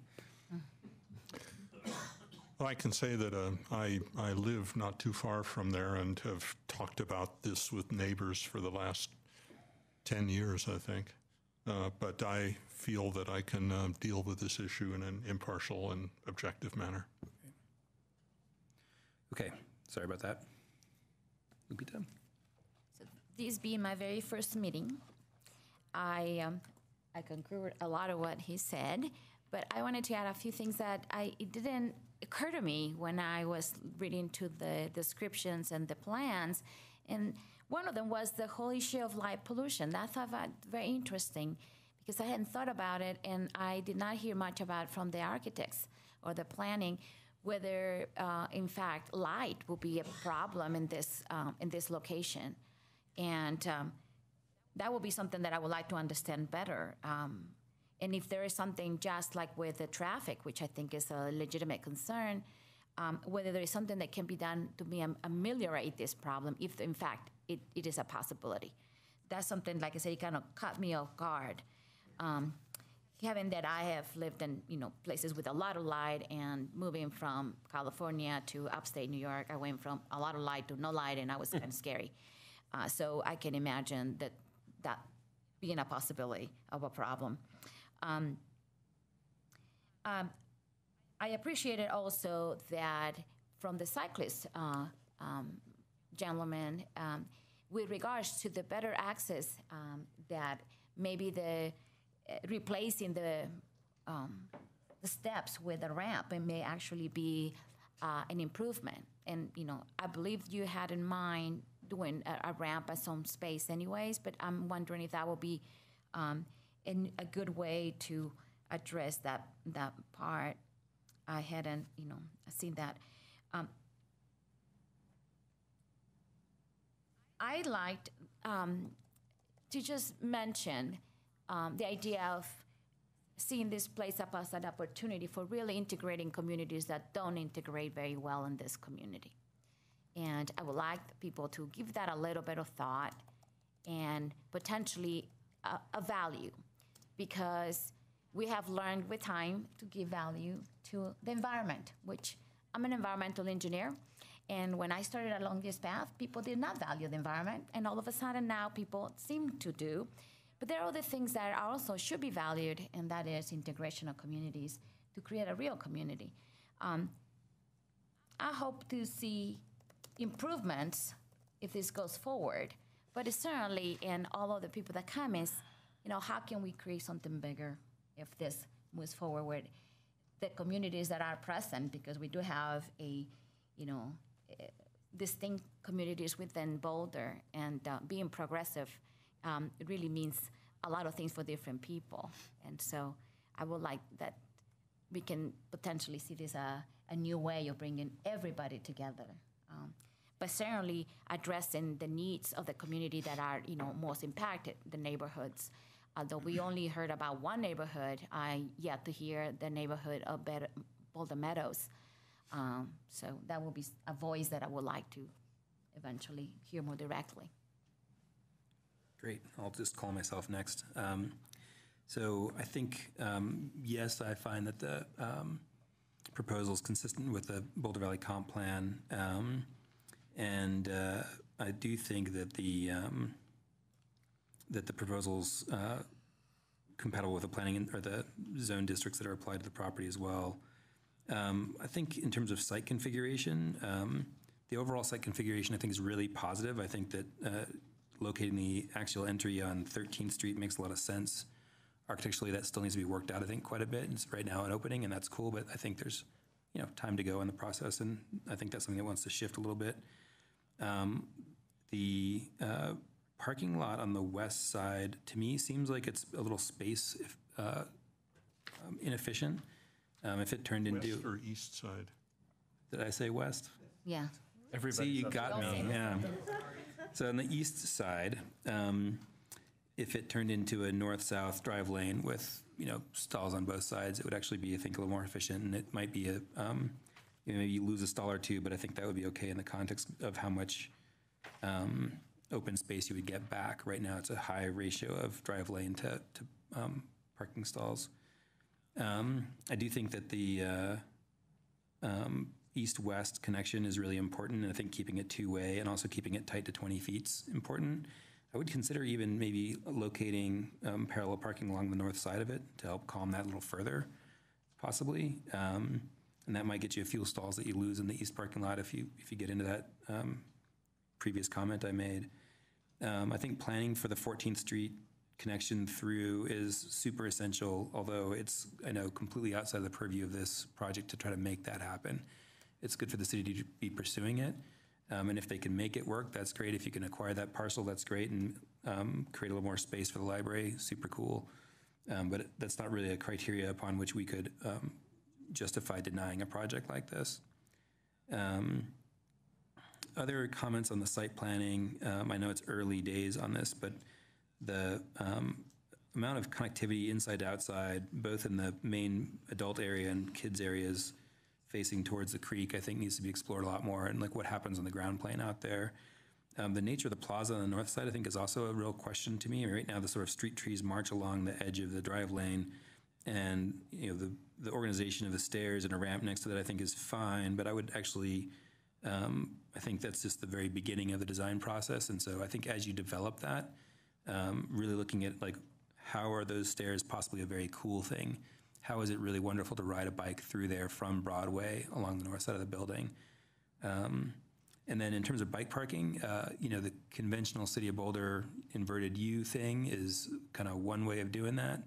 It might be good to consider the fact that 80% of the bikes that are going to be there are going to either be electric bikes or ones with burleys on the back with a bunch of moms and kids. And so they need a lot of backing space off of them. And you probably need a lot more, actually, than you're looking for right now.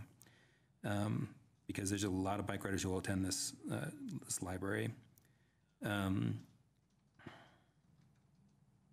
terms of building form, I really support the shape of the building and the general gestures. I think the quieter, harder edge to the north and to the east makes a lot of sense. I think that currently shown as a corrugated kind of concrete wall could be materially a lot of different things, really interesting. And I mentioned it when I was talking to you at the engagement meeting that rammed earth could be a cool possibility, but I'll mention it here as well. And I think sort of stepping down towards the north is a really good way to respect the neighbors. And then just one comment actually on both for the public and for you, Lupita, the dark skies ordinance is being applied in the city across the board. So really every light fixture has to be fully veiled. And there's essentially a maximum amount of light that can be cast on the floor, on the ground plane. and buildings can't be illuminated, and you can't cast light skyward. So there's some very strict regulations in place as of now, or as of like whatever 17 years ago. They're now being applied to everybody. And it's not just not skyward; it's not across a property line.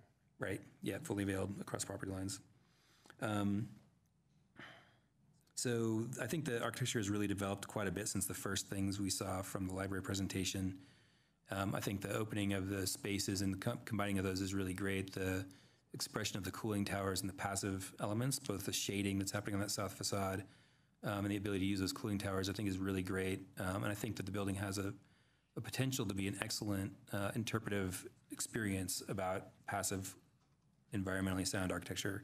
So I really, really like hearing that, and I love to see that happen all the way through to culmination, including, you know, all the way through the signage and stuff like that, which if you do, you know, LEED or things like that, you may end up having a bunch of little placards that say stuff like that all over the place. Trying to think if there's anything else like sort of like essential before I stop talking about this. That's really in terms of site configuration and building form. And I would just want to echo what these guys said in terms about, you know, seeing if there's a way for us to honor the Native American history there and to really follow through on the community integration part. And some of the projects I've worked on that involve a high percentage of Hispanic populations, we have been approached by non-Spanish speakers with the same request that one of the members of the public said, which is like, we would love to speak Spanish. It's not just incumbent on them to do what we're doing, but we should be able to meet them halfway. So I really appreciate hearing that sentiment. That's it. Okay, thanks, Brian. So I agree that the concept does show consistency with the Boulder Valley Comprehensive Plan, you know, to the extent that it stretches. I'm going to address some of the goals and policies that are up there in 2.37 environmentally sensitive urban design, 2.40 design excellence for public projects, and 6.12 transportation impact mitigated leads me to suggest that this application could possibly go further and meet the comprehensive plan in a variety of additional ways. So let's start by getting my personal opinion out of the way, which is that it's an amazing design. And I think Boulder's a world-class city that's beset by quite a lot of blocky buildings, and it's nice to see some angles that are different for once, and green roof, and walking around on the green roof, you know, these are dreams of Hundertwasser. It's a cool idea. So let's look at the zoning. In mixed use 2, it includes residential. We don't have any on the site, and I think that taking Brian's idea of making the parking area more efficient, I think here we have space for more affordable housing that we're not using on top of that parking lot. We have an ambitious goal in the city of Boulder to create 4,000 new affordable housing units in the next 15 years, which is a lot. And we're not going to get there if we don't start taking advantage of all the opportunities. Surface parking is certainly not a preferred use, and it does nothing to foment 15-minute neighborhoods. A 10 or 15 unit apartment building on top of a parking lot would comply with the goals of the comp plan, the zoning district, and our inclusionary housing program. I think you could tie the apartment building to the library architecturally with a vaulted tapering green roof, requiring less treatment and detention of water than the surface parking area would, and make it even more of a Hundertwasser village where there'd be 2 mountains to climb for the kids on the roofs. And under the vaulted roof can be the mechanicals and the other uses, which frees up maximum space at ground level for the parking and allows the maximization of the residential space on that second floor.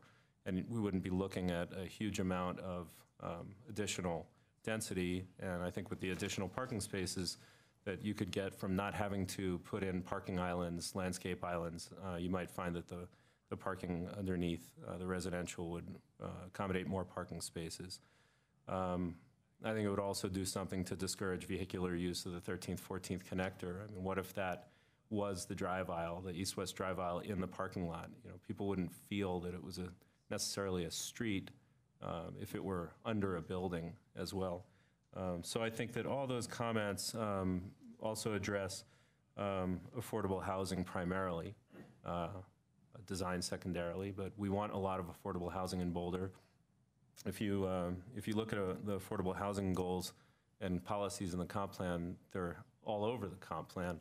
So I'll just mention 3 of them: 1.10 jobs housing balance, 2.16 mixed use and higher density development, and 7.01 local solutions to affordable housing. All would support this this concept. So I'm couching all of this in terms of consistency with the Boulder Valley, additional consistency with the Boulder Valley Comprehensive Plan. Great. John? Well, I'll focus my comments on the comp plan now, with the understanding that we also get to talk about the sub-community plan subsequently. And the reason that's important to me is because it seems to me that it's very difficult to be consistent with the comp plan if we decide that something is not consistent with the sub-community plan. And I think there are several issues on the sub-community plan that we need to talk about to decide whether it is consistent or not.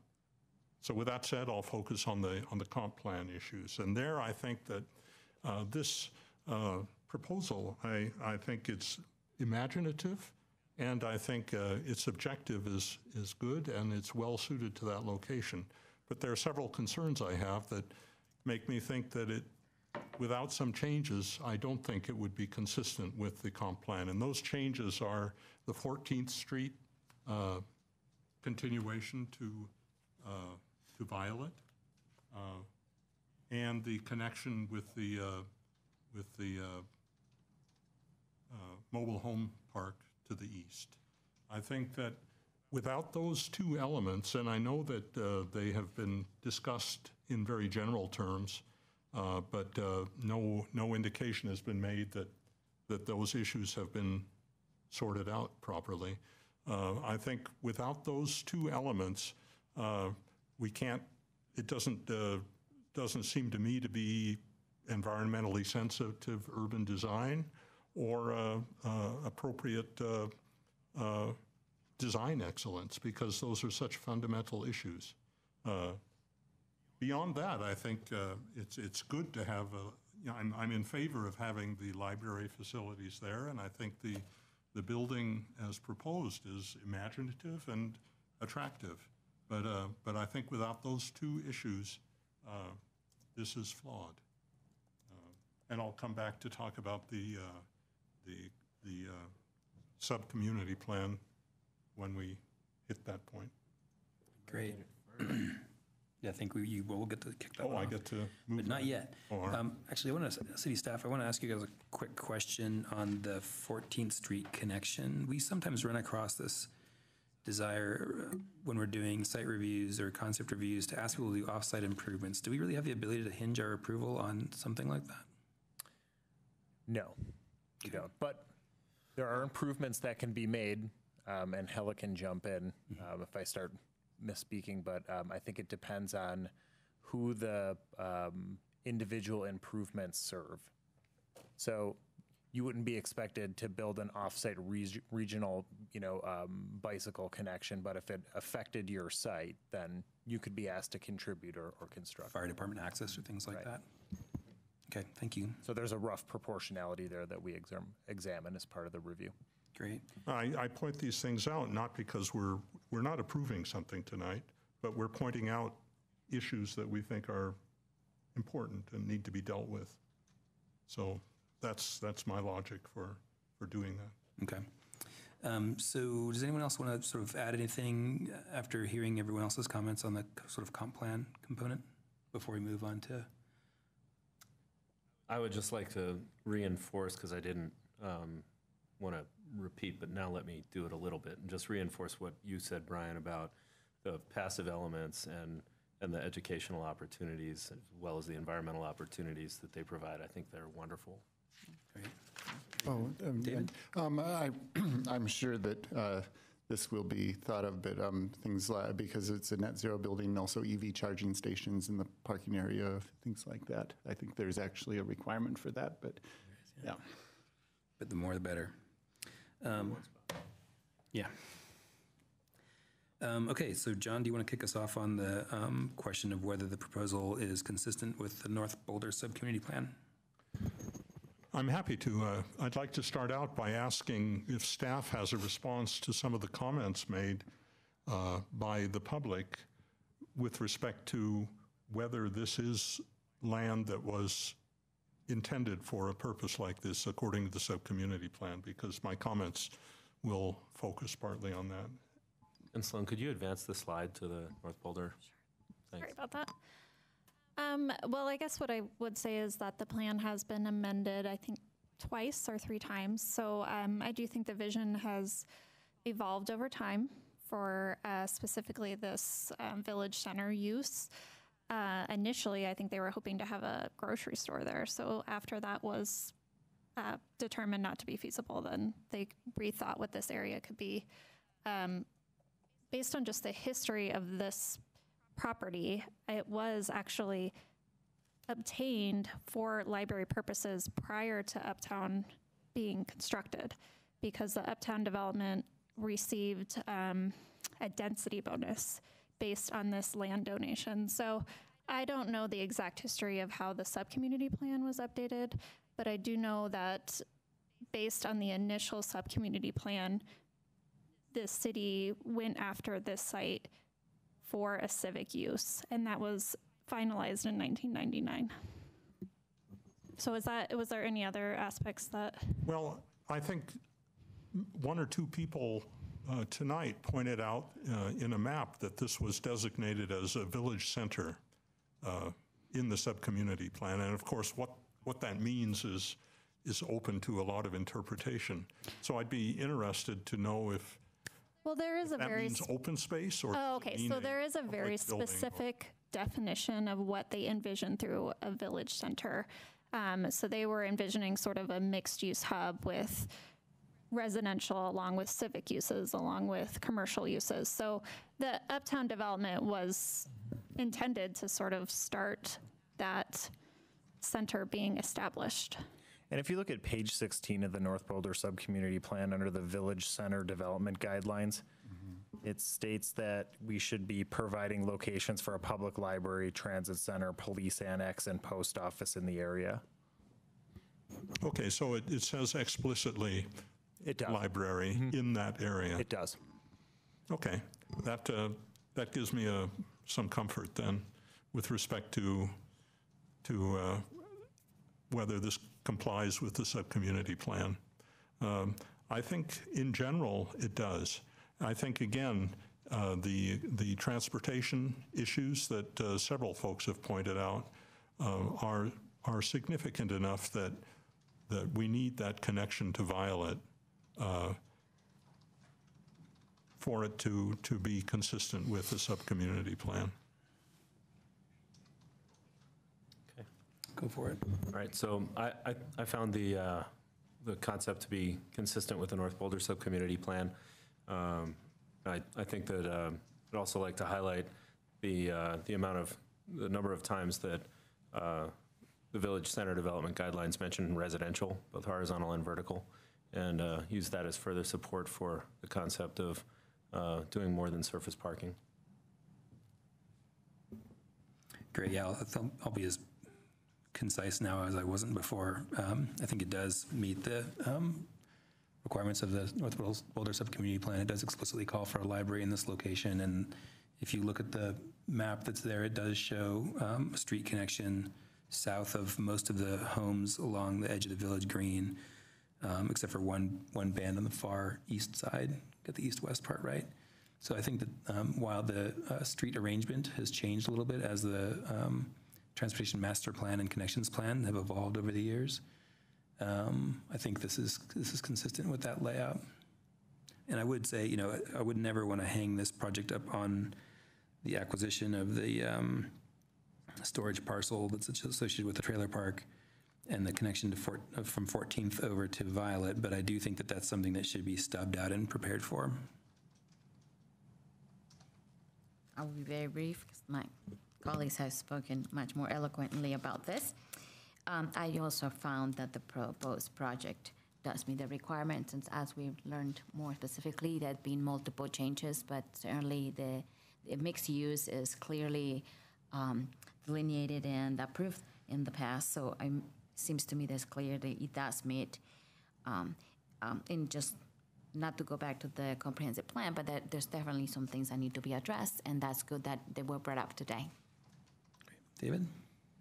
Yes, I'll agree with everything that's been said with regards to the Village Center Development Guidelines. There are a lot of features within this proposal that address many of the things I read when I read those guidelines. I think that the high quality pedestrian access and circulation, as well as vehicle circulation, is a challenging area that we've talked about throughout. I really liked, Sarah Kim's comments earlier, where she acknowledged that and then asked to please pay attention and figure that out. I think that it's important when you have something that is a little bit challenging to really try to do the best to address that. And I'm sure that we'll see that in the site review. But yes, I think in general it meets those guidelines. Great. Any last comments from anyone on the comp plan? Or sorry, on the North Boulder Subcommunity Plan? Okay, so I'm going to go ahead and try to summarize some of these comments. I won't catch everything. If you guys feel like I've missed something that's essential, please chime in after I'm done. And then after I've rattled through what I think we've said. Can I just add one thing? Oh, man.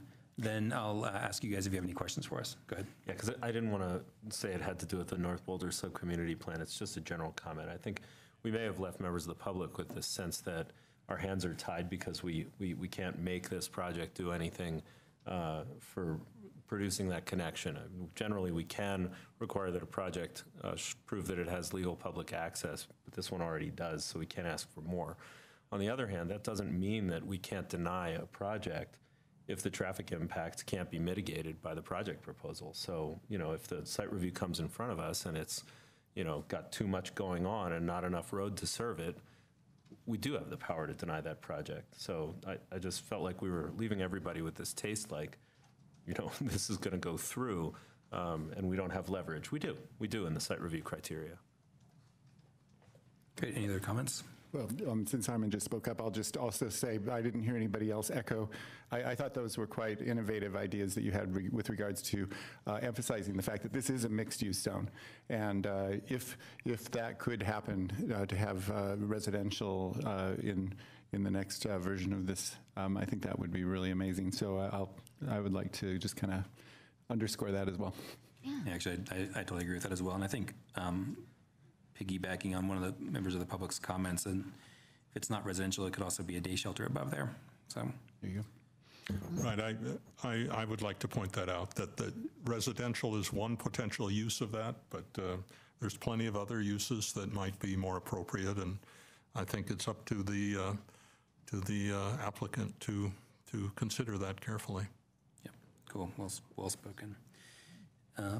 Any other last things? Okay, so on the question of whether or not it complies with the comp plan, everyone felt like yes, it does. That the land use designations and the zoning are appropriate for this proposal. The east-west two-way, 20-foot wide connection fire lane was supported, but there was a lot of interest in having the design of the plaza fleshed out and to have essentially all of the sort of traffic concerns and safety concerns mitigated through good design and through traffic calming through there. There's a lot of things you can do to slow cars down there and make it not feel like it's a freeway whipping around those corners, knowing that many of those corners are formed by the turning motions of fire trucks. Then there's a lot of interest in having the 14th Street connection through to Violet, and sort of a mix of opinions on whether that's fully germane to approval.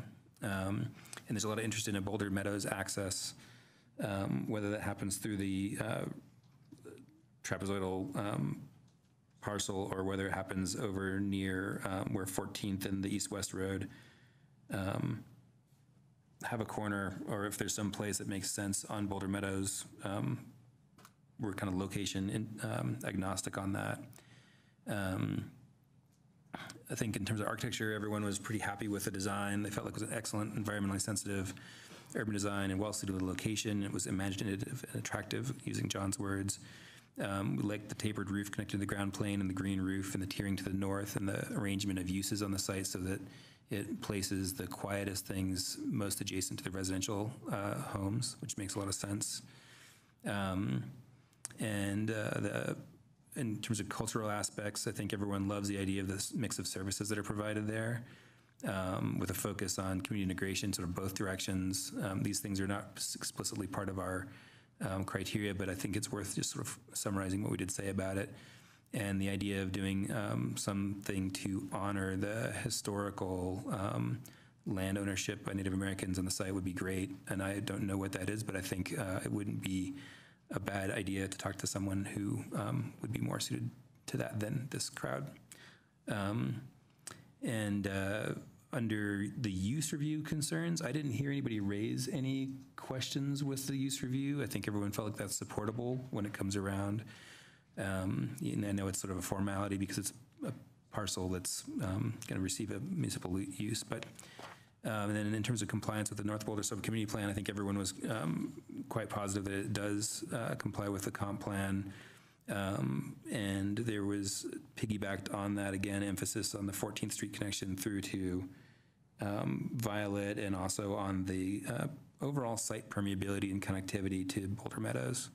Did I miss anything that, actually, no, I was going to add into that Harmon's point about adding residential over a tray of parking on the east side of the parcel, because I think that fits into this North Boulder Subcommunity Plan preconception of uses. I think we thought that residential or other uses. Right, residential or other uses, yeah. Disco. Any questions from the applicant? Well, again, David Farnan, Library and Arts Director, thank you all very much for this thorough review. And I didn't want to leave you thinking that we had not considered some of those ideas. It was not my hope that we would do a surface parking lot. We met with 2 developers and spoke further with a third about the potential for doing both housing and other uses above a structured parking. And in fact, that makes parking much more affordable for me. Shared parking is a great idea, and we close 4 nights a week at 8 p.m. and weekends we close at 6 p.m. So there were a lot of advantages. My understanding from those developers was the price of the parcel, the trapezoid, was prohibitive for one, and frankly, the cost of completing 14th Street with a bridge that needs to span quite a large area could be a price of something like $3 to $4 million. And so it did not pencil out for them in any way. They could never find the amount of density on that site. And so all of those developers wished us luck. They said if something changes, they might be interested again.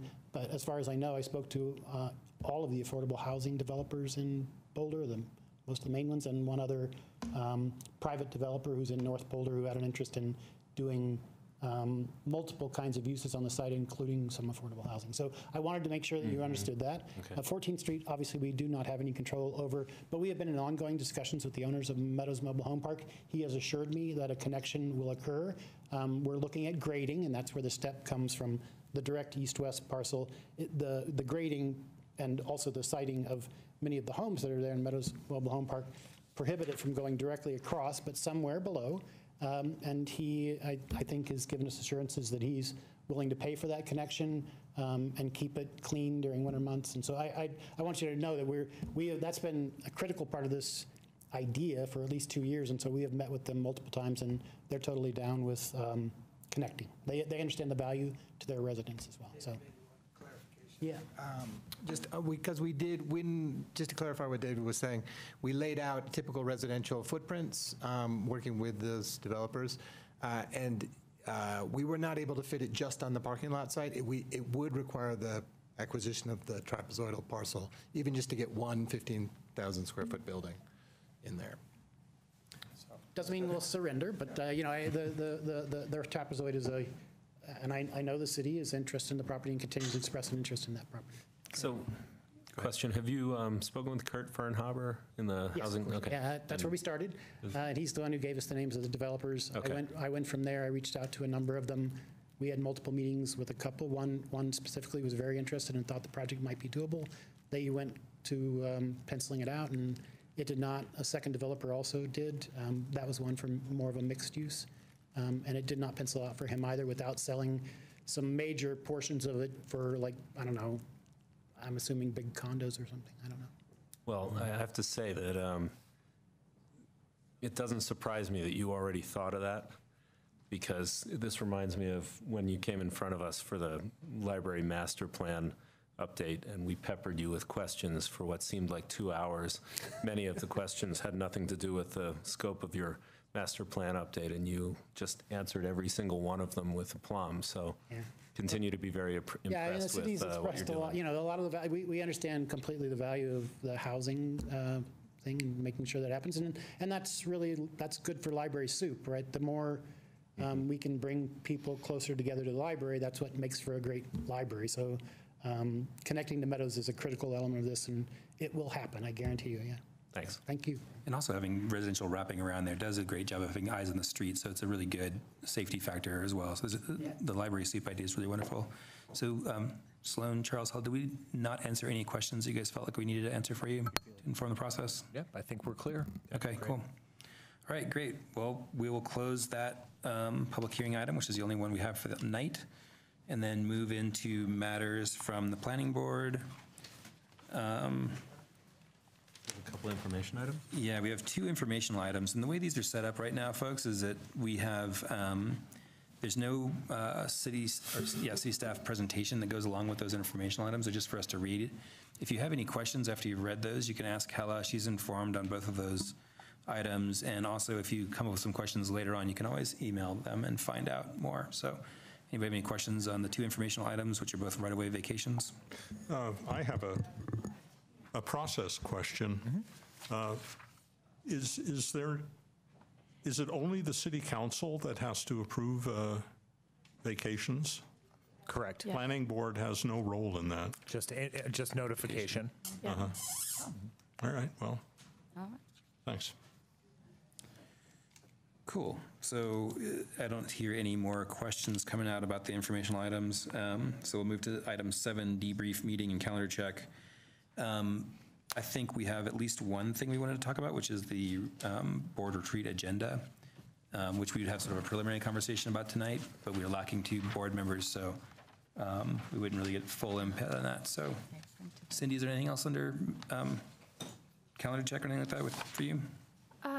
No, there isn't. Our next meeting will be on the 18th of April, and no, I don't have anything. Do you know if we have any absences predicted for that meeting? As far as I know, we have a full board. Okay, great.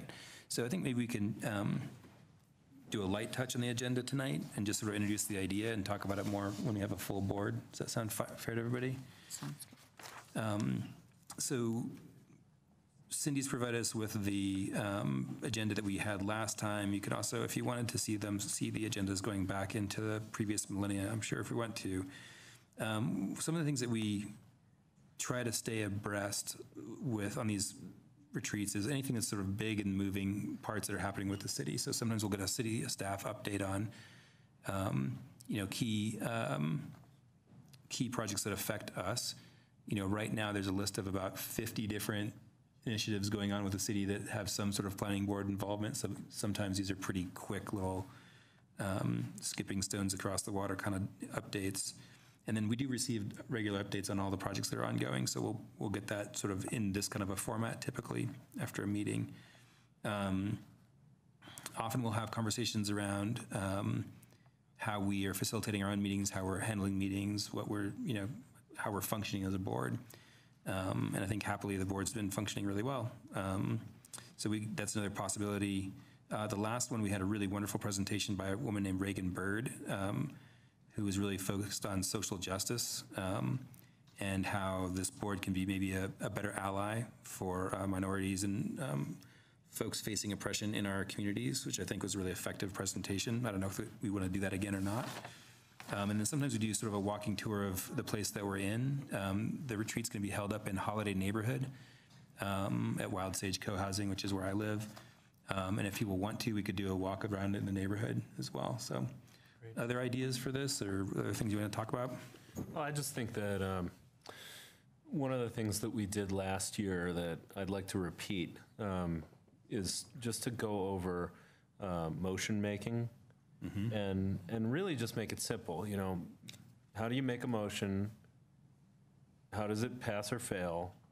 And how do you change it? What are the methodologies for adding or subtracting or amending to a motion? And how to craft a good condition. Yeah, and I think just that's just a half-hour conversation and some notes that folks can take. That's a good reminder, because I think it gets confusing as to what's a resolution at the end of a motion, what's a friendly amendment. You know, these are things that are just. It would be nice if everybody felt comfortable with that.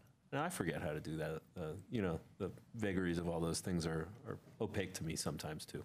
Yeah, and we do practice a fairly light version of Robert's rules here. So, has anyone ever done a flow chart of motion making? I mean, it just seems to lend itself to boxes and arrows. If then go there. Yeah. So I don't. Have one.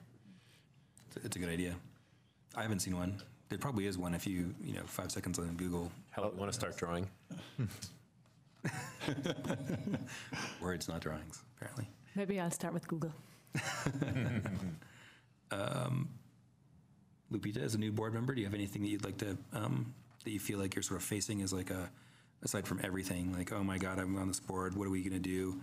And at the retreat, we can talk about a lot of those things. So we've got 2 board members that we will help on board through this process.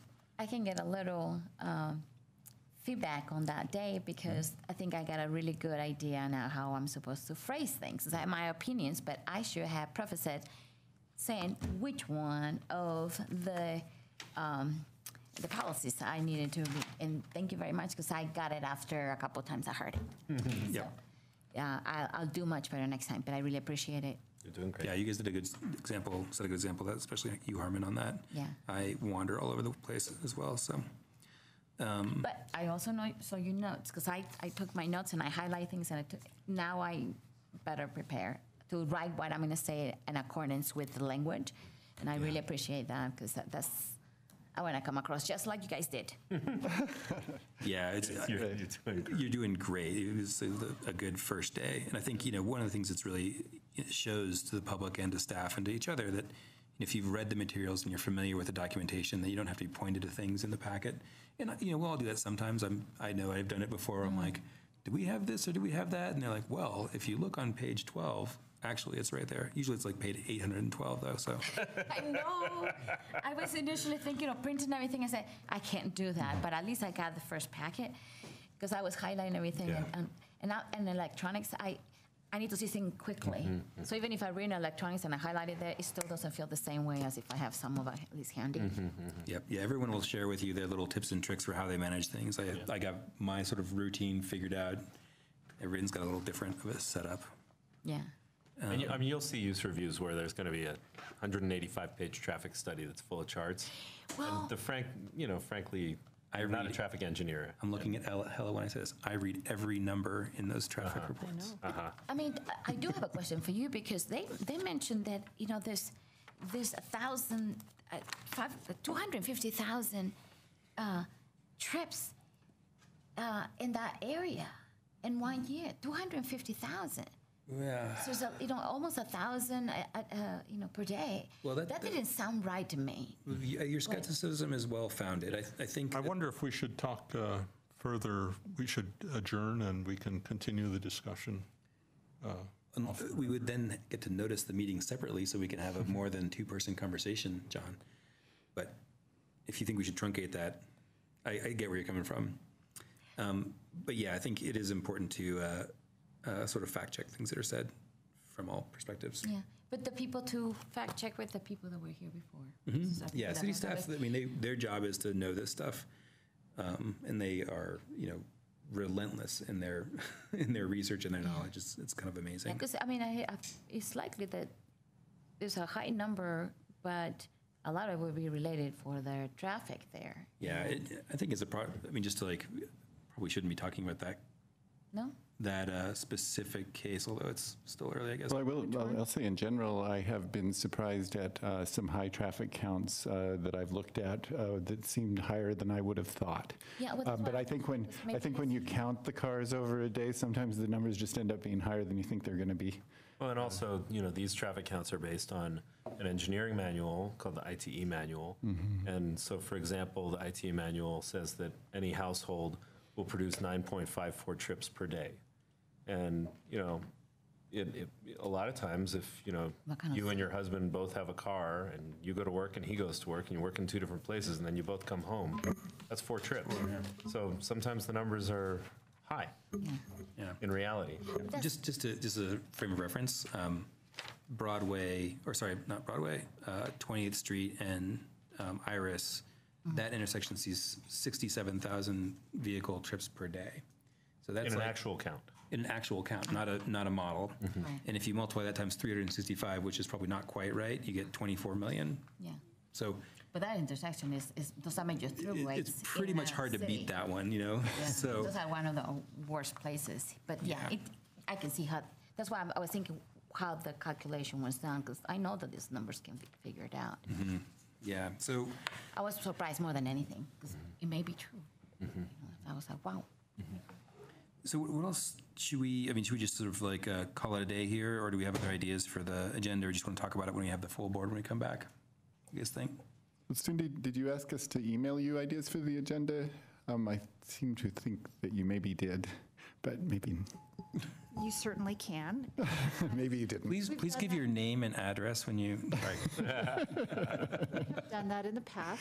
Oh, but you didn't say I that can this start time. to put together an agenda, and then I can also I'll filter out to all of you the ideas that have been sent in, and correct me, Hal, if I'm wrong, I'll send it out to the whole board, so everyone's notified at the same time. And as you send in your requests, send it to the whole board, so everyone's notified at the same time, correct? I mean, they won't send me an email personally.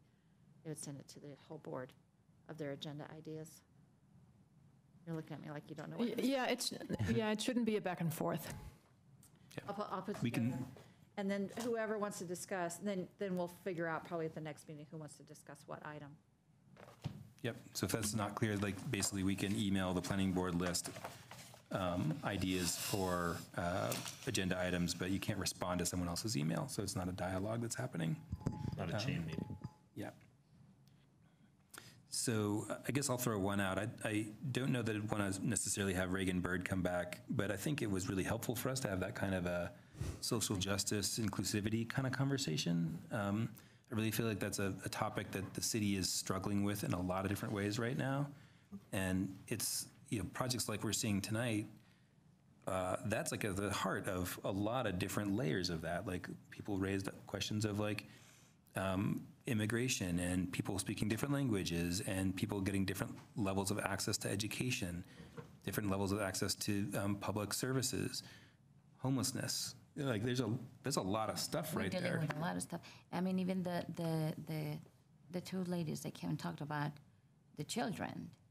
Yeah, the teachers from. The two teachers as well as the two parents that came, because it's a very different perspective. Yeah, and it's not easy to get moms with little kids here at this witching hour for sure. Well, I agree with you. I think that the social justice topic is one that we should talk about, and there's two things that just come to mind in that respect that's particularly interesting, I think, right now.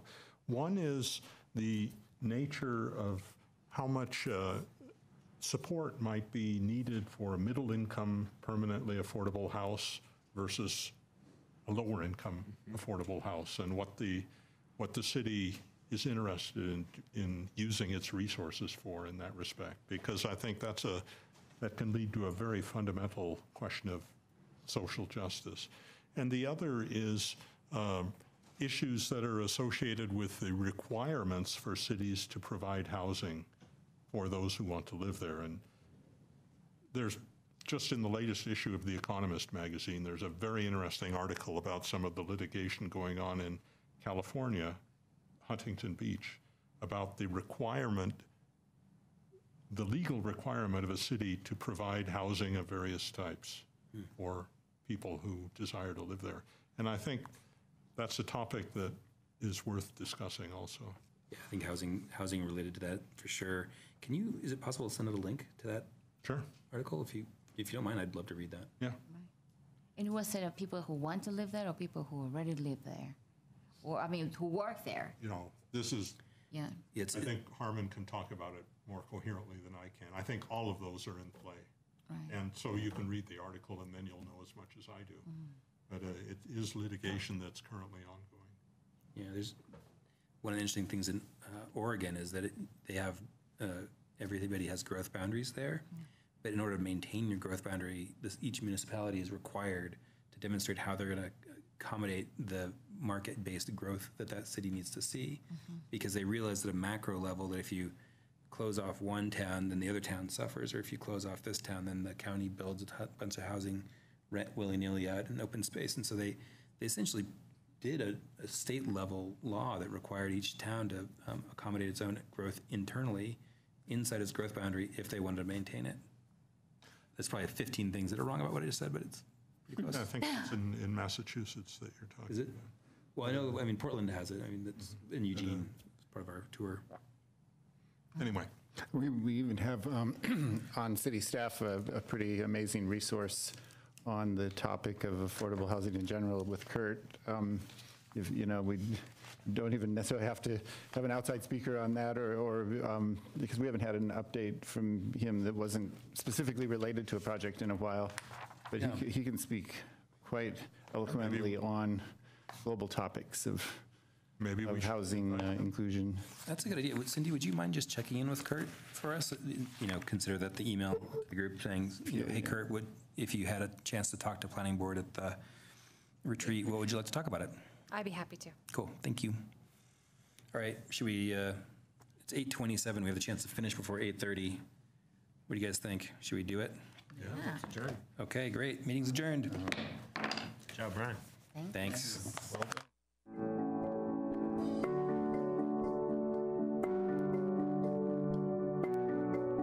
Live from Paris on France 24.